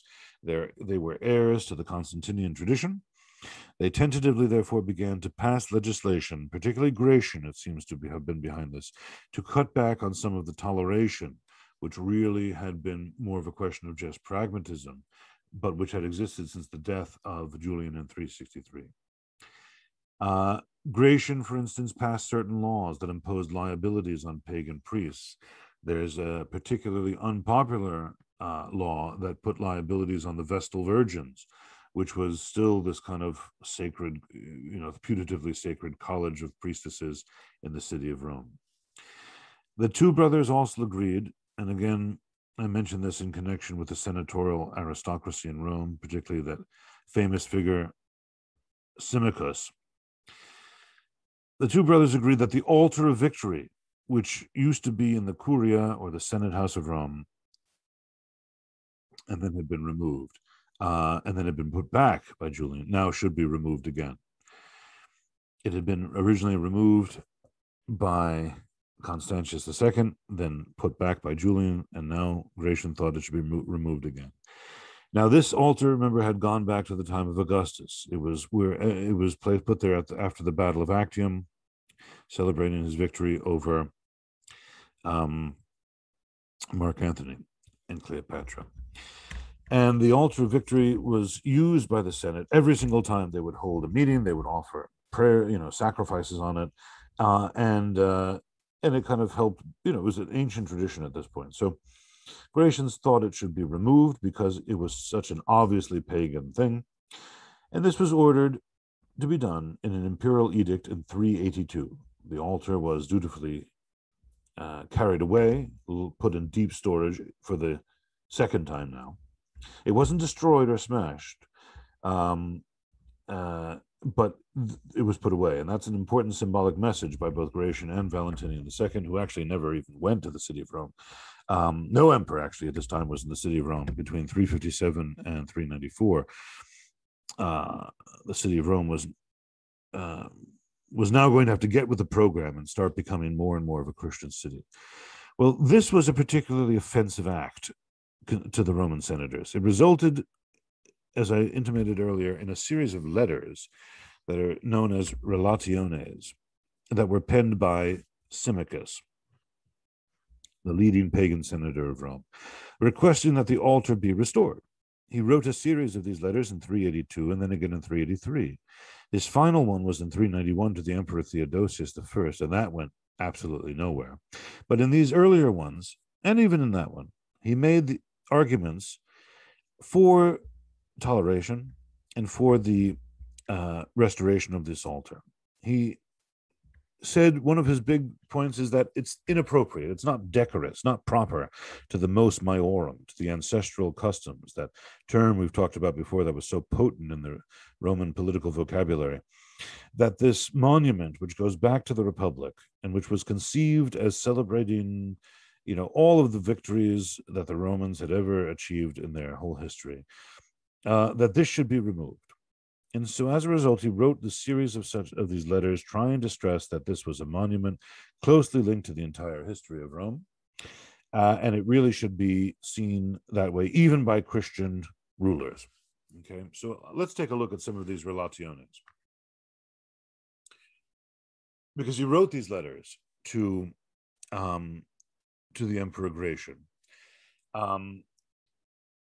And then, of course, the knowledge of this fact came to the attention of Ambrose of Milan. When pagan senators tried to approach the Emperor Gratian about its restoration to the Senate House in 382, their delegation was prevented from presenting its request to the emperor due to the intervention of St. Ambrose, Bishop of Milan. But then Gratian died in 383, and they decided to try again by approaching the emperor, now responsible for the western half of the empire, Valentinian II, then aged only 13. Okay, so imagine yourself as being a 13-year-old, and you have this most important senator, the Praetorian prefect of Rome, writing you this letter. This is the occasion for Symmachus's Memorandum Relatio 3, which owes its bureaucratic title to the fact that Symmachus was then prefect of Rome, basically means like mayor of the city, in which capacity he submitted a whole series of memoranda to the emperor on a variety of matters. Let's just read what he says. This is just excerpts. The whole thing would be way too long to read together. We demand then the restoration of that condition of religious affairs which was so long advantageous to the state. Let the rulers of each sect and of each opinion be counted up. A late one practiced the ceremonies of his ancestors, a later did not put them away. If the religion of old times does not make a precedent, let the connivance of the last do so. In other words, there was a Christian emperor who allowed this thing to stay there. Why not let that be a precedent? Who is so friendly with the barbarians as not to require an altar of victory? We will be careful henceforth and avoid a show of such things, but at least let that honor be paid to the name which is refused to the goddess. In other words, if you're not going to worship victory as a goddess, then at least venerate the name and the concept of victory. Your fame, which will last forever, owes much and will owe still more to victory. Let those be averse to this power whom it has never benefited. Do you refuse to desert a patronage which is friendly to your triumphs? That power is wished for by all. Let no one deny that which he acknowledges is to be desired should also be venerated. In other words, we all want victory. Why not also worship it? But even if the avoidance of such an omen were not sufficient, it would at least have been seemly to abstain from injuring the ornaments of the Senate House. Allow us, we beseech you, as old men, to leave to posterity what we received as boys. The love of custom is great. And of course, the word for custom would be mores, like as in mos maiorum. Justly did the act of the divine Constantius last but for a short time. All precedents ought to be avoided by you, which you know were soon abolished. We are anxious for the permanence of your glory and your name, that the time to come may find nothing which needs correction. This, of course, would be like the modern-day liberal thing that we hear so much of, that such and such, whoever they're disagreeing with, they're going to be on the wrong side of history. Where shall we swear to obey your laws and commands? By what religious sanction shall the false mind be terrified, so as not to lie in bearing witness? In other words, how are we going to swear our oaths without this thing? All things are indeed filled with God, and no place is safe for the perjured. But to be urged in the very presence of religious forms has great power in producing a fear of sinning. That altar preserves the concord of all. That altar appeals to the good faith of each. And nothing gives more authority to our decrees than that the whole of our order issues every decree, as it were, under the sanction of our oath, so that a place will be open to perjury, and this will be determined by my illustrious princes, whose honor is defended by a public oath. But the divine Constantius is said to have done the same. Remember, he was the one who removed this altar originally. Let us rather imitate the other actions of that prince, who would have undertaken nothing of the kind. If anyone else had committed such an error before him, for the full fall of the earlier sets his successor right, and amendment results from the censure of a previous example, it was pardonable for your grace as ancestor in so novel a matter to fail in guarding against blame. In other words, okay, Constantius had an excuse. Christianity was kind of new in terms of having a Christian emperor. Can the same excuse avail us if we imitate what we know to have been disapproved? Will your majesties listen to other actions of this same prince, which you may more worthily imitate? He diminished none of the privileges of the sacred virgins, those would be the Vestals. He filled the priestly offices with nobles. He did not refuse the cost of the Roman ceremonies, and following the rejoicing Senate through all the streets of the eternal city, he contentedly beheld the shrines with unmoved countenance. He read the names of the gods inscribed on the pediments. He inquired about the origin of the temples and expressed admiration for their builders. Although he himself followed another religion, he maintained its own for the empire. For everyone has his own customs, everyone his own right. Now, this is what, pay attention to this next group of arguments. They're very sophistic and very in harmony with the sort of thing that you hear from ecumenical, bishops, ecumenistic bishops, and even from your average unredeemed theology professor. The divine mind has distributed different guardians and different cults to different cities. As souls are separately given to infants as they are born, so to peoples the genius of their destiny. Here comes in the proof from advantage, which most of all vouches to man for the gods. For since our reason is wholly clouded, whence does the knowledge of the gods more rightly come to us than from the memory and evidence of prosperity? Now, if a long period gives authority to religious customs, we ought to keep faith with so many centuries, and to follow our ancestors as they happily followed theirs. Now, let us suppose that Rome is present and addresses you in these words. Excellent princes, father of your country, respect my years to which pious rites have brought me. Let me use the ancestral ceremonies, for I do not repent of them. Let me live after my own fashion, for I am free. This worship subdued the world to my laws. These sacred rites repelled Hannibal from the walls, and the Senones from the capital. These were the Gauls. Have I been reserved for these? Have I been reserved for this, that in my old age I should be blamed? I will consider what it is thought should be set in order, but tardy and discreditable is the reformation of old age. We ask then for peace for the gods of our fathers and of our country. It is just that all worship should be considered as one. Now, this is what I was referring to when I said like the ecumenistic kind of argument. We look on the same stars. The sky is common. The same world surrounds us. What difference does it make by what pains each seeks the truth? We cannot attain to so great a secret by one road, but this discussion is rather for persons at ease.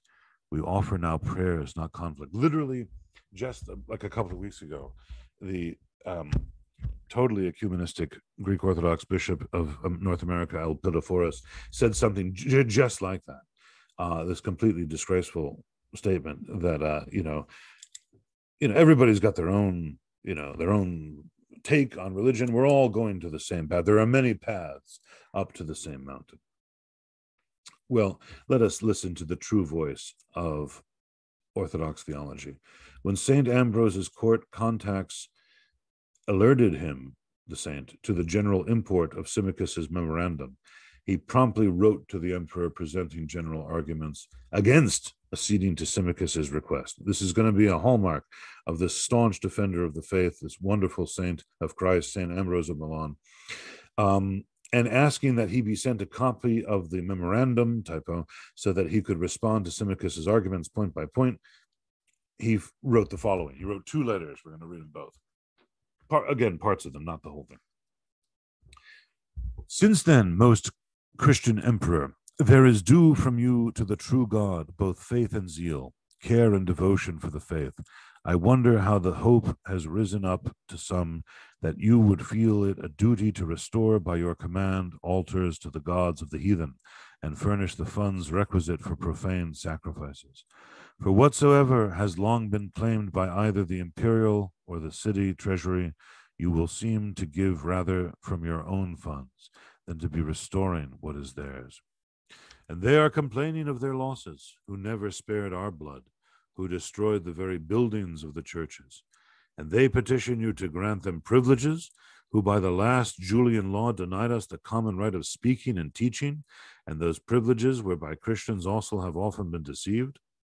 For by those privileges they endeavored to ensnare some, partly through inadvertence, partly in order to escape the burden of public requirements. And because all are not found to be brave, even under Christian princes, many have lapsed. You know what that means, offered sacrifice, fallen away from the faith. But this cannot be decreed without sacrilege. Wherefore I implore you not to decree or order it, nor to subscribe to any decrees of that sort. I, as a priest of Christ, call upon your faith all of us bishops would have joined in calling upon you, were not the report so sudden and incredible that any such thing had been either suggested in your council or petitioned for by the Senate. But far be it from the Senate to have petitioned this. A few heathen are making use of a common name. In other words, not all of the senators were pagans. That's what he's saying here. There were Christians in the body of the Senate. For nearly 2 years ago, when the same attempt was being made, holy Damasus, bishop of the Roman Church, elected by the judgment of God, sent to me a memorial, which the Christian senators in great numbers put forth. A memorial must mean memorandum, like a letter, protesting that they had given no such authority, that they had not agreed with such requests of the heathen, nor given consent to them, and they declared publicly and privately that they would not come to the Senate if any such thing were decreed. It is agreeable to the dignity of your, that is, the Christian times, that Christian senators should be deprived of their dignity.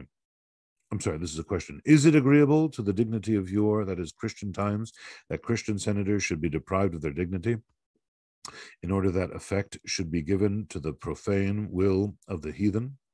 This memorandum I sent to your clemency's brother, and from it was plain that the Senate had made no order about the expenses of superstition. If it were a civil cause, the right of reply would be reserved for the opposing party. It is a religious cause, and I, the bishop, make a claim. Let a copy of the memorandum, which has been sent, be given me, that I may answer more fully, and then let your clemency's father be consulted on the whole subject, and vouchsafe an answer.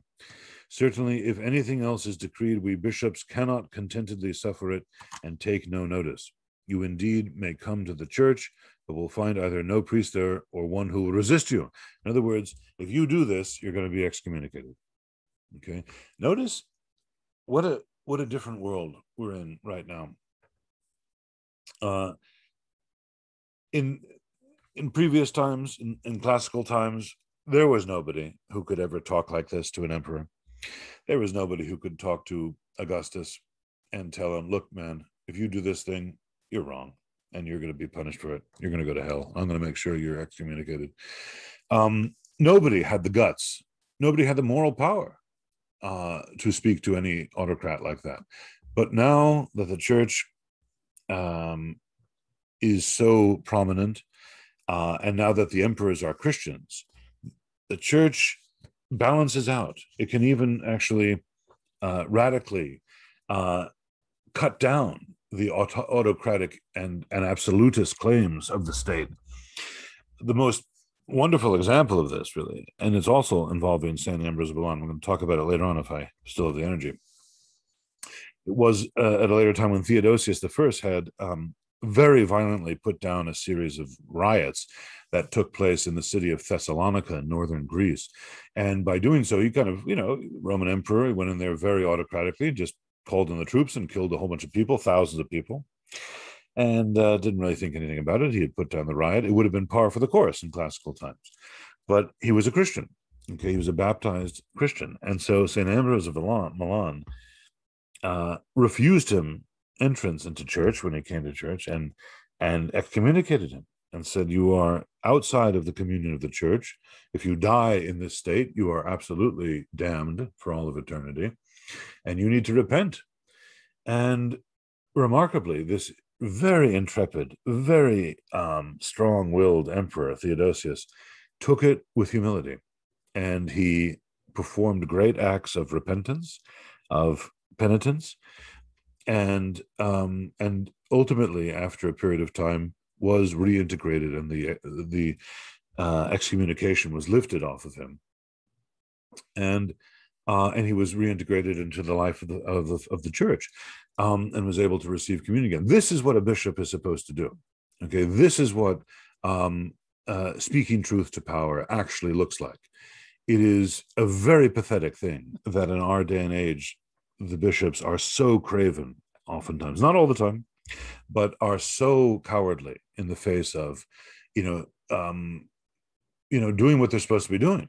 When you have people, politicians, acting in ways that are so completely at variance with church practice and doctrine, and yet and the bishops basically do nothing to call them out on that. There's no excuse for that. Okay, there's just no excuse. It's a total disgrace. And it stands in complete contradiction to the whole patristic tradition, the whole history of the church. Now, this is what St. Ambrose is warning the young Valentinian II about. What will you answer a priest who says to you the church does not seek your gifts, but you have adorned the heathen temples with gifts? The altar of Christ rejects your gifts because you have made an altar for idols. For the voice is yours, the hand is yours, the subscription is yours, the deed is yours. The Lord Jesus refuses and rejects your service because you have served idols. For he said to you, you cannot serve two masters. The virgins consecrated to God have no privileges from you. And do the Vestal virgins claim them? Why do you ask for the priests of God, to whom you have preferred the profane petitions of the heathen? We cannot take up a share of the errors of others. In other words, there is a big difference when you, acting as an emperor, give state monies to support an altar of paganism. And you just can't do that. What will you answer to these words? That you have fallen that you who have fallen are but a boy? Every age is perfect in Christ. Every age is full of God. No childhood is allowed in faith, for even children have confessed Christ against their persecutors with fearless mouth. Wherefore, O Emperor, since you see that if you decree anything of that kind, injury will be done first to God and then to your father and brother, I implore you to do that which you know will be profitable for your salvation before God. Now, so that was his first letter, before he even got to see the points that Symmachus makes.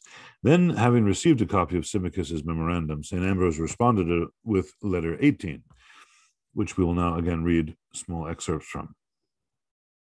The illustrious prefect of the city has in his memorandum set forth 3 propositions which he considers of force. That Rome, as he says, asks for her rights again, that pay be given to her priests and Vestal virgins, and that a general famine followed upon the refusal of the priests' stipends. In this first proposition, Rome complains with sad and tearful words, asking, as he says, for the restoration of the rites of her ancient ceremonies. These sacred rites, he says, repulsed Hannibal from the walls and the Semnones from the capital. And so at the same time, what the power of the sacred rites is proclaimed, and so at the same time that the power of the sacred rites is proclaimed, their weakness is betrayed. So that Hannibal long insulted the Roman rites, and while the gods were fighting against him, he arrived a conqueror at the very walls of the city. Why did they suffer themselves to be besieged, for whom their gods were fighting in arms? This is going to be one of the, it's very similar in some ways to, kind of in sort of microcosm to some of the arguments St. Augustine will use in the City of God. And why should I say anything of the Semnones, whose entrance into the inmost capital, the remnant of the Romans could not have prevented, had not a goose by its frightened cackling betrayed them? So, okay, I need to explain what's going on here. In 390 BC, before Rome was really powerful, the Gauls, the northern Celts of Europe, invaded Italy and made a beeline for Rome and sacked the city of Rome. And the Romans were making their one great last stand on the Capitoline Hill when, in the early dawn, a bunch of Gauls were sneaking up the other side of the hill that was not being protected. And it would have meant certain death for everybody on the hill, except that a bunch of geese saw them and started cackling with that, characteristic shrill goose sound. And that woke up the Romans and then enabled them to defend themselves.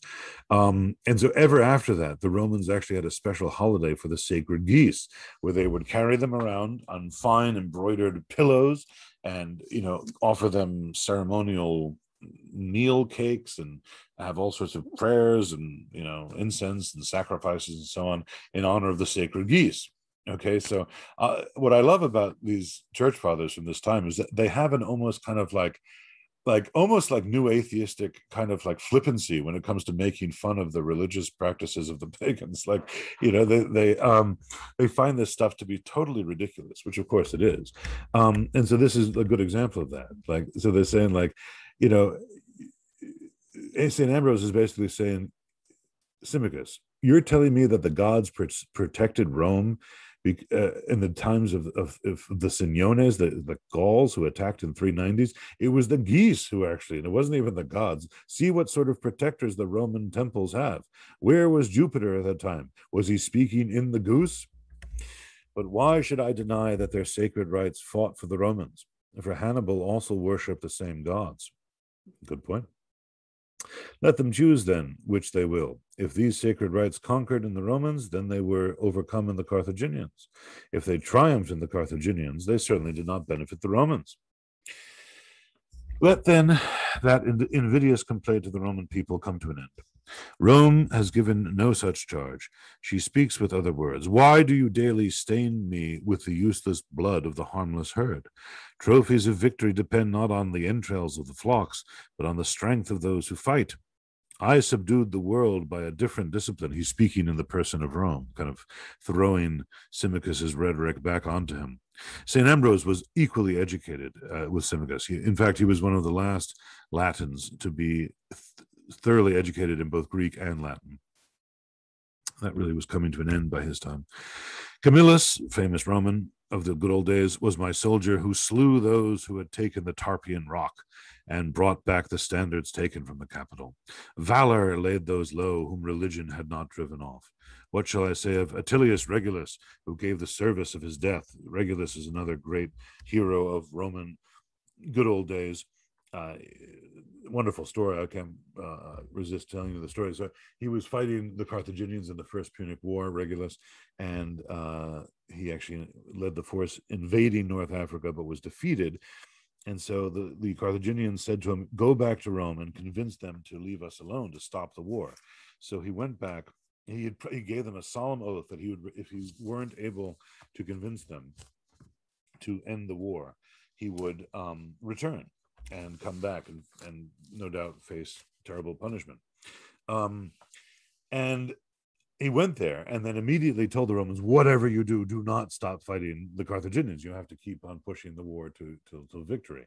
And then he went back. And of course, there's this wonderful scene of all of his friends and family saying, no, don't leave. And he said, no, I swore an oath to the gods. I have to honor it. And he went back and died in the most horrible fashion, where he was placed inside of basically like a coffin, a standing coffin. And all throughout the inside of the coffin had been nails hammered in from the outside so that he couldn't rest himself on any one place inside of the coffin without being poked by these horrible nails. And he died basically by being deprived of sleep. Okay, mortuus es non dormiendo, as Cicero says in retelling of the story. So this is the kind of person who showed great Roman virtue, and yet the gods basically allowed to have that happen to him. That's what St. Ambrose is getting at. And actually, St. Augustine will use this precise same example for the same point in the City of God. Africanus, this is the defeater of Hannibal in 202, Scipio Africanus.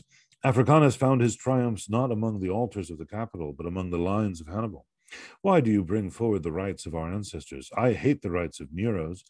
Why should I speak of the emperors of 2 months and the ends of rulers closely joined to their commencements? Or is it perchance a new thing for the barbarians to cross their boundaries? Were they too Christians, in whose wretched and unprecedented cases the one a captive emperor, and under the other the captive world, made manifest that their rights, which promised victory, were false? Was there then no altar of victory? I mourn over my downfall. My old age is tinged with that shameful bloodshed. I do not blush to be converted with the whole world in my old age. It is undoubtedly true that no age is too late to learn. Let that old age blush which cannot amend itself. Not the old age of years is worthy of praise, but that of character. There is no shame in passing to better things. This alone was common to me with the barbarians, that of old I knew not God. Your sacrifice is a rite of being sprinkled with the blood of beasts. Why do you seek the voice of God in dead animals? Come and learn on earth the heavenly warfare. We live here, but our warfare is there. Let God himself, who made me, teach me the mystery of heaven, not man who knew not himself. Whom rather than God should I believe concerning God? How can I believe you who confess that you know not what you worship? Now, this is the ecumenical argument that he takes down. By one road, says he, one cannot attain to so great a secret. What you know not, that we know by the voice of God.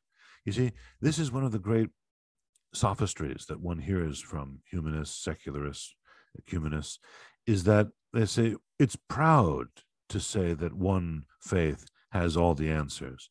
It's proud, and arrogant. It's hubristic to say that, we're right and everyone else is wrong. But the whole nature of truth, my dear friends, is that way. Is it proud and arrogant to say 2 + 2 = 4? Would it not be the height of folly to say that, well, I have to be open-minded to the idea that 2 + 2 = 5? There is real truth. And yes, the nature of truth is such that if one thing is true, its opposite cannot also be true. Your ways, therefore, do not agree with ours. You implore peace for your gods from the emperors. We ask for peace for the emperors themselves from Christ. You worship the work of your own hands. We think it an offense that anything which can be made should be esteemed God. God wills not that he should be worshipped in stones. And in fine, your philosophers themselves have ridiculed these things. That is a point that if we had more time, I would go further with. But one of the themes, this is something I mentioned, basis of an article I have coming out in October.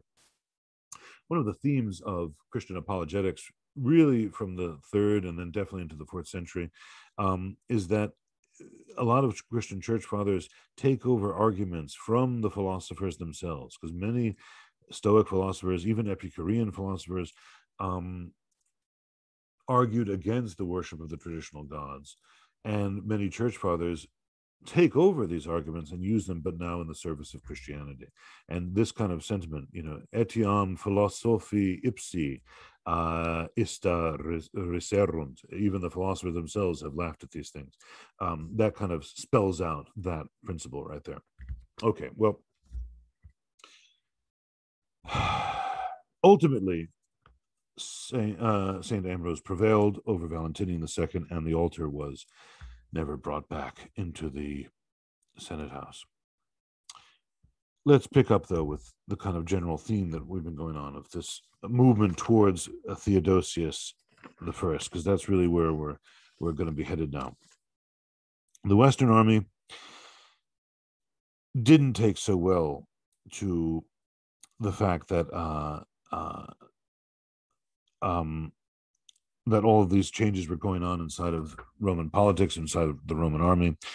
The army in Britain, the army on the Rhine, many of the soldiers were not Roman citizens, but were what were known as federates.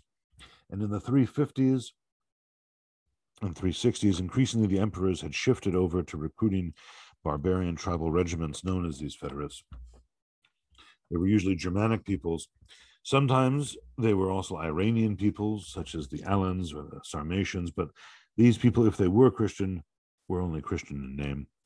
Many of them were still pagan, and large numbers of the Western army were still pagan, and the laws that were now being imposing civil liabilities on pagan priests, were seen as interfering with the sacrifices. This all sparked another rebellion in the Western army. It was a rebellion that was caused for several reasons. The ones I've just mentioned, and also the fact that Gratian was kind of such a feckless ruler.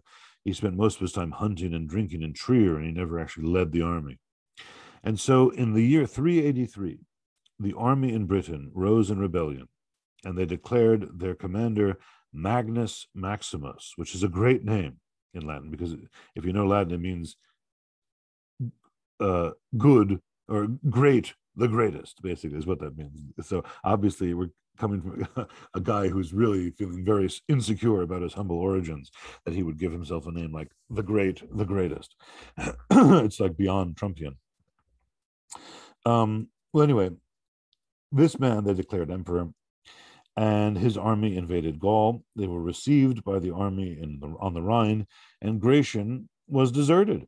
He was caught and actually ultimately executed. And at this point, Magnus Maximus thought, well, let's cut a deal with Valentinian II, the surviving brother of Gratian. But there was no deal. Valentinian II basically said there's no point in dealing with this rebellious governor. He's too dangerous. And the result was that Magnus Maximus ultimately invaded Italy and drove Valentinian II and his mother eastwards towards Constantinople. At that point in Constantinople, there was another emperor, Theodosius. He had been elevated to the throne in 379, and he was the son of a famous count and namesake, Count Theodosius, one of the great generals of Spanish origin who had fought in the earlier 4th century. And Theodosius had been married into the imperial family and had been commissioned to take charge of the Roman army in the east after the disaster of the Battle of Adrianople. Now, we saw the movie about this. The Battle of Adrianople is well known. It is a famous battle where the Goths now killed the Emperor Valens, the Arian emperor, and this went a long way, actually, in discrediting the Arian position and nailed most of the Eastern army, which included a lot of Arian officers, now to the Orthodox faith. That defeat in 378 had posed a crisis. There was no imperial figure in the East at that time, therefore, after Valens's death, no one to represent the imperial family. The Goths were running amok all over the Balkans. Theodosius was therefore brought in to take charge of the East. He was brought in by Gratian and Valentinian II, and he did an excellent job. He did so primarily by recruiting the Goths into the army, by working out terms with them and establishing his position in Constantinople. We're going to see this in our next lecture, but basically, Alaric and all those other Goths, those children of Adrianople, many of them went on to become good Romans and actually fought for the Roman army for the next couple of decades. Another important point about Theodosius is that he was a devoted Nicene Orthodox Christian. He was a tough general. He commanded the respect of the various German federate regiments, which is extremely important, and there was no question of his religious loyalties. When the imperial family fled from Milan to Constantinople, Theodosius immediately mounted an attack against Magnus Maximus, and in 388, somewhere on the Sava River, which is in Serbia, a tributary of the Danube, of course, such a strategic frontier for the Roman world, Theodosius and his army defeated the Western army that was being led by Magnus Maximus. Maximus himself was killed, and order was restored in the Roman West. It looked as if everything was hunky-dory then at that point. We have Nicene rulers in both Milan and Constantinople. Rome had again more requests to restore the altar, but those were just turned down de rigueur. It looked as if this uneasy alliance, this uneasy toleration between Christian and pagans was going to come to a quick end. Now, Theodosius gave good indications of this. He had outlawed the Manichees. The Manichees that we've talked about before, and he initiated a new wave of persecution against the Manichees, actually. The last persecution against the Manichees had been initiated by Diocletian.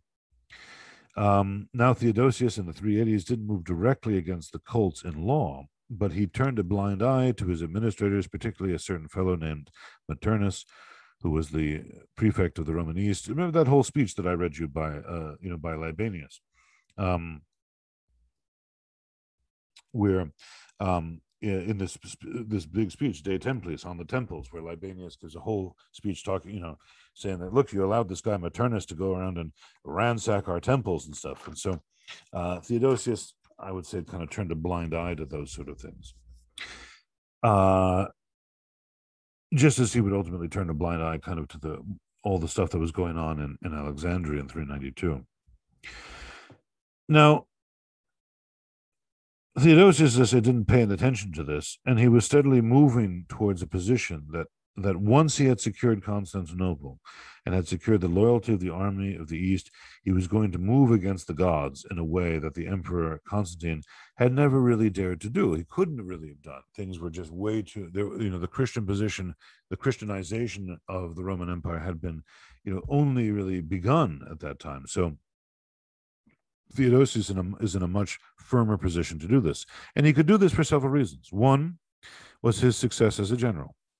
Two, you remember that in 381, he had summoned the Second Ecumenical Council held at Constantinople, the imperial capital, and presided over it just as Constantine had presided over the first. And it reinstated all of the canons of the Council of Nicaea, as well as declared Constantinople the new Rome, and basically the second Rome.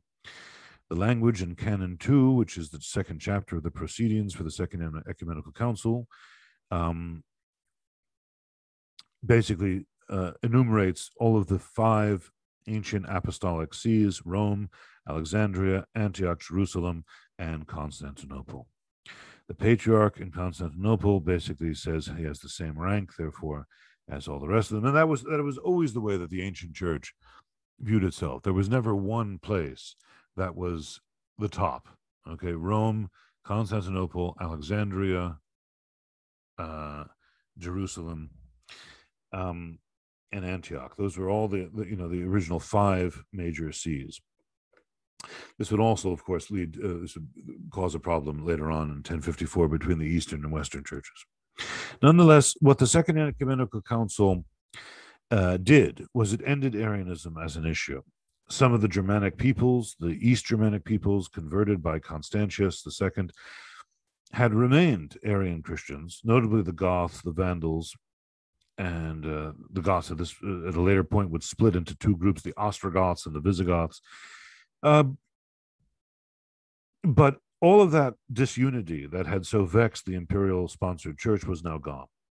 Constantinople was now definitely the Orthodox capital of the Roman East, and that meant that Theodosius was in a position now, first to allow his administrators and whatever other Christian mobs to attack pagan sanctuaries, and secondly, to turn down appeals by pagans like Symmachus, who wanted special favors. And then ultimately, in the year 391 and 392, he issued a series of laws, 3 laws in particular, the last of which was issued in 392. And these laws banned public sacrifice throughout the Roman world and declared that officially from now on, the only religion in the Roman Empire was, with any legitimacy, was Nicene Orthodox Christianity. So this, indeed, my friends, is the kind of ultimate big turning point. I'm going to read you right now one of those laws as it came out, okay, in 391. This law that was issued by Theodosius to officials in Rome, which represents a comprehensive ban on pagan sacrifice. The emperors Valentinian II, Theodosius I, and Arcadius Augusti to Albinus, Praetorian Prefect.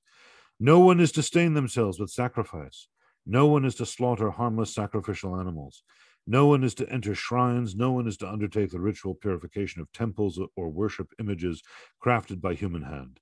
Otherwise, they will be liable to divine and human penalties. This ruling also applies to magistrates. If any of them is an adherent of pagan rituals and enters a temple anywhere to worship, whether while traveling or in the city, they will be immediately required to pay 15 pounds of gold, and their staff will pay the same amount with comparable speed, unless they have acted against the magistrate and reported him without delay in a formal deposition. Consular governors and their staff are to pay 6 pounds, special commissioners and other governors 4 pounds, and their staff the same amount in equal shares. Issued on the 6th day before the calends of March at Milan, that would be February 24th, in the consulates of Tatian and Symmachus, that same Symmachus that we've been talking so much about. Think about how the situation now has changed so dramatically in the 350 years from when we really began. That is, really the 350 years, I guess, let's say from, the time of Nero's persecutions, or take, in the immediate aftermath of the crucifixion, which is kind of where we began things. The definition of what a Roman is going to be based now on religious affiliation. This is going to affect all the pagans. It will eventually affect all the Jews too, as well, because they aren't within the Christian community. Whereas under pagan emperors, Jews could have Roman citizenship. It was a matter of legal definition, not of religious adherence. Of course, it will also affect heretics, those Christians who did not accept the Council of Nicaea and the Council of Constantinople. These laws carried major implications, therefore, and everybody knew it as soon as they were promulgated and publicly announced in the cities of the Roman world. There was, of course, inevitably a reaction.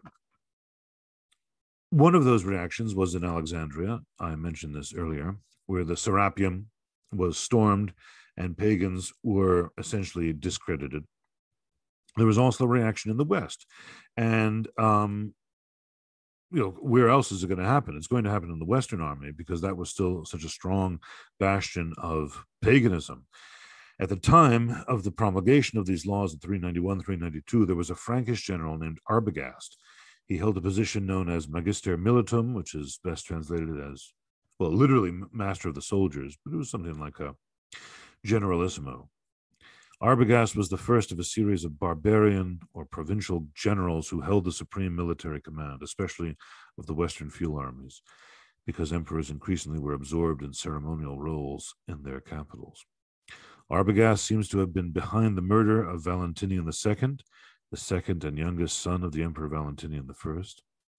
Valentinian was murdered under mysterious circumstances in 392, and a grammarian named Eugenius,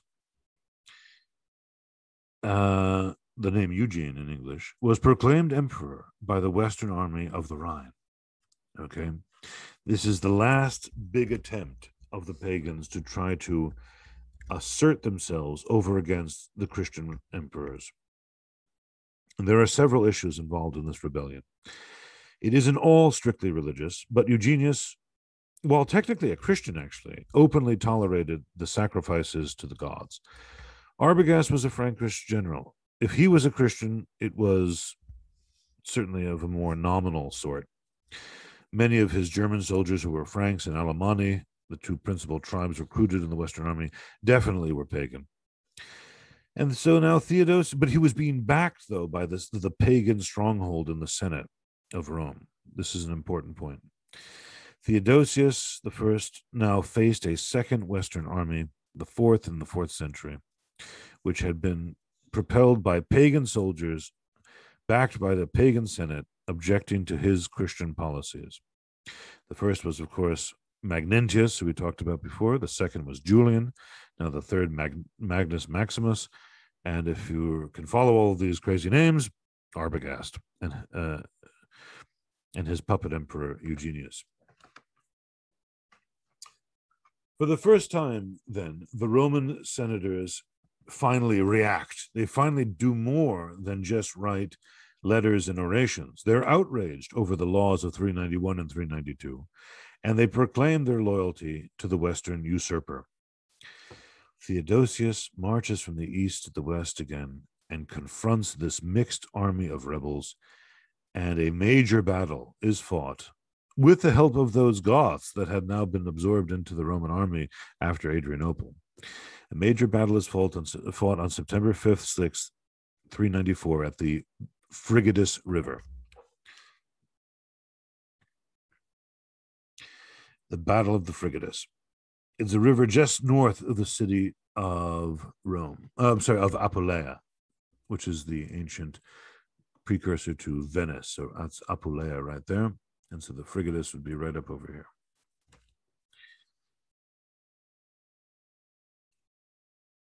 It's a strategic city, but that's not the point. On the first day of the battle, Theodosius's army gets a rough showing of it. It's mostly Goths, actually, who get killed. You'll learn about that next time. So from the Roman perspective, that's not too bad. It's just people who you didn't really want to having around anyway that got wiped out. On the second day, a hailstorm emerges and blows the hail into the eyes of the rebels, and Theodosius wins an immense victory. Eugenius is captured and executed. Arbogast commits suicide, and the Roman senators are totally humiliated, embarrassed, crestfallen, whatever you like. The Roman senators did not fight. They wrote letters of support, of course, but they weren't expected to fight. They weren't up there taking up arms. They just had publicly thrown their hat into that ring. But therefore, they were now humiliated, and they surrendered unconditionally. The result, of course, was a second battle victory, a second battle miracle for a Christian emperor. The Battle of the Frigidus was hailed by Christians as essentially the second Milvian bridge. Once again, God gave his favor to a Christian emperor, and the pagans were cast down. Theodosius entered in triumph and ordered the removal of the altar of victory, and everyone knew that it was going to be a rough day for the pagans. Fortunately for the pagans, Theodosius suddenly died on January 17th, 395, before he could pass any more legislation, and he was succeeded by his two sons, Arcadius and Honorius. And thus begins the rapid collapse, really, of the Western Empire, which ultimately disintegrates in 476 AD, and the near loss of the Eastern Empire. Nonetheless, Theodosius's reign was a turning point. From this point on, the Christian monarchy was never again in question. There would be no way the pagans would ever get it again. Henceforth, the pagans had been barred from all public worship, and therefore their faith had now been made, for all intents and purposes, illegal. Increasingly, the word pagan, from this point on, came to denote a barbarian, a peasant. The educated pagans that we've been looking at throughout this whole time tonight now began to disappear. More and more of them, of course, converted. By the early 5th century, many convert to Christianity, particularly the Roman senators. As I said, by the mid-5th century, really had the majority of them had already come over to Christianity. Above all, Theodosius now defined a Roman citizenship, Roman identity, not by political, civic factors, but by religion. It was not by legal rights, it was by religion. And those who did not follow were subject to the full punishment of Roman law. And the result, really, was that Theodosius had taken the first step to creating the kind of society that came to characterize medieval Europe.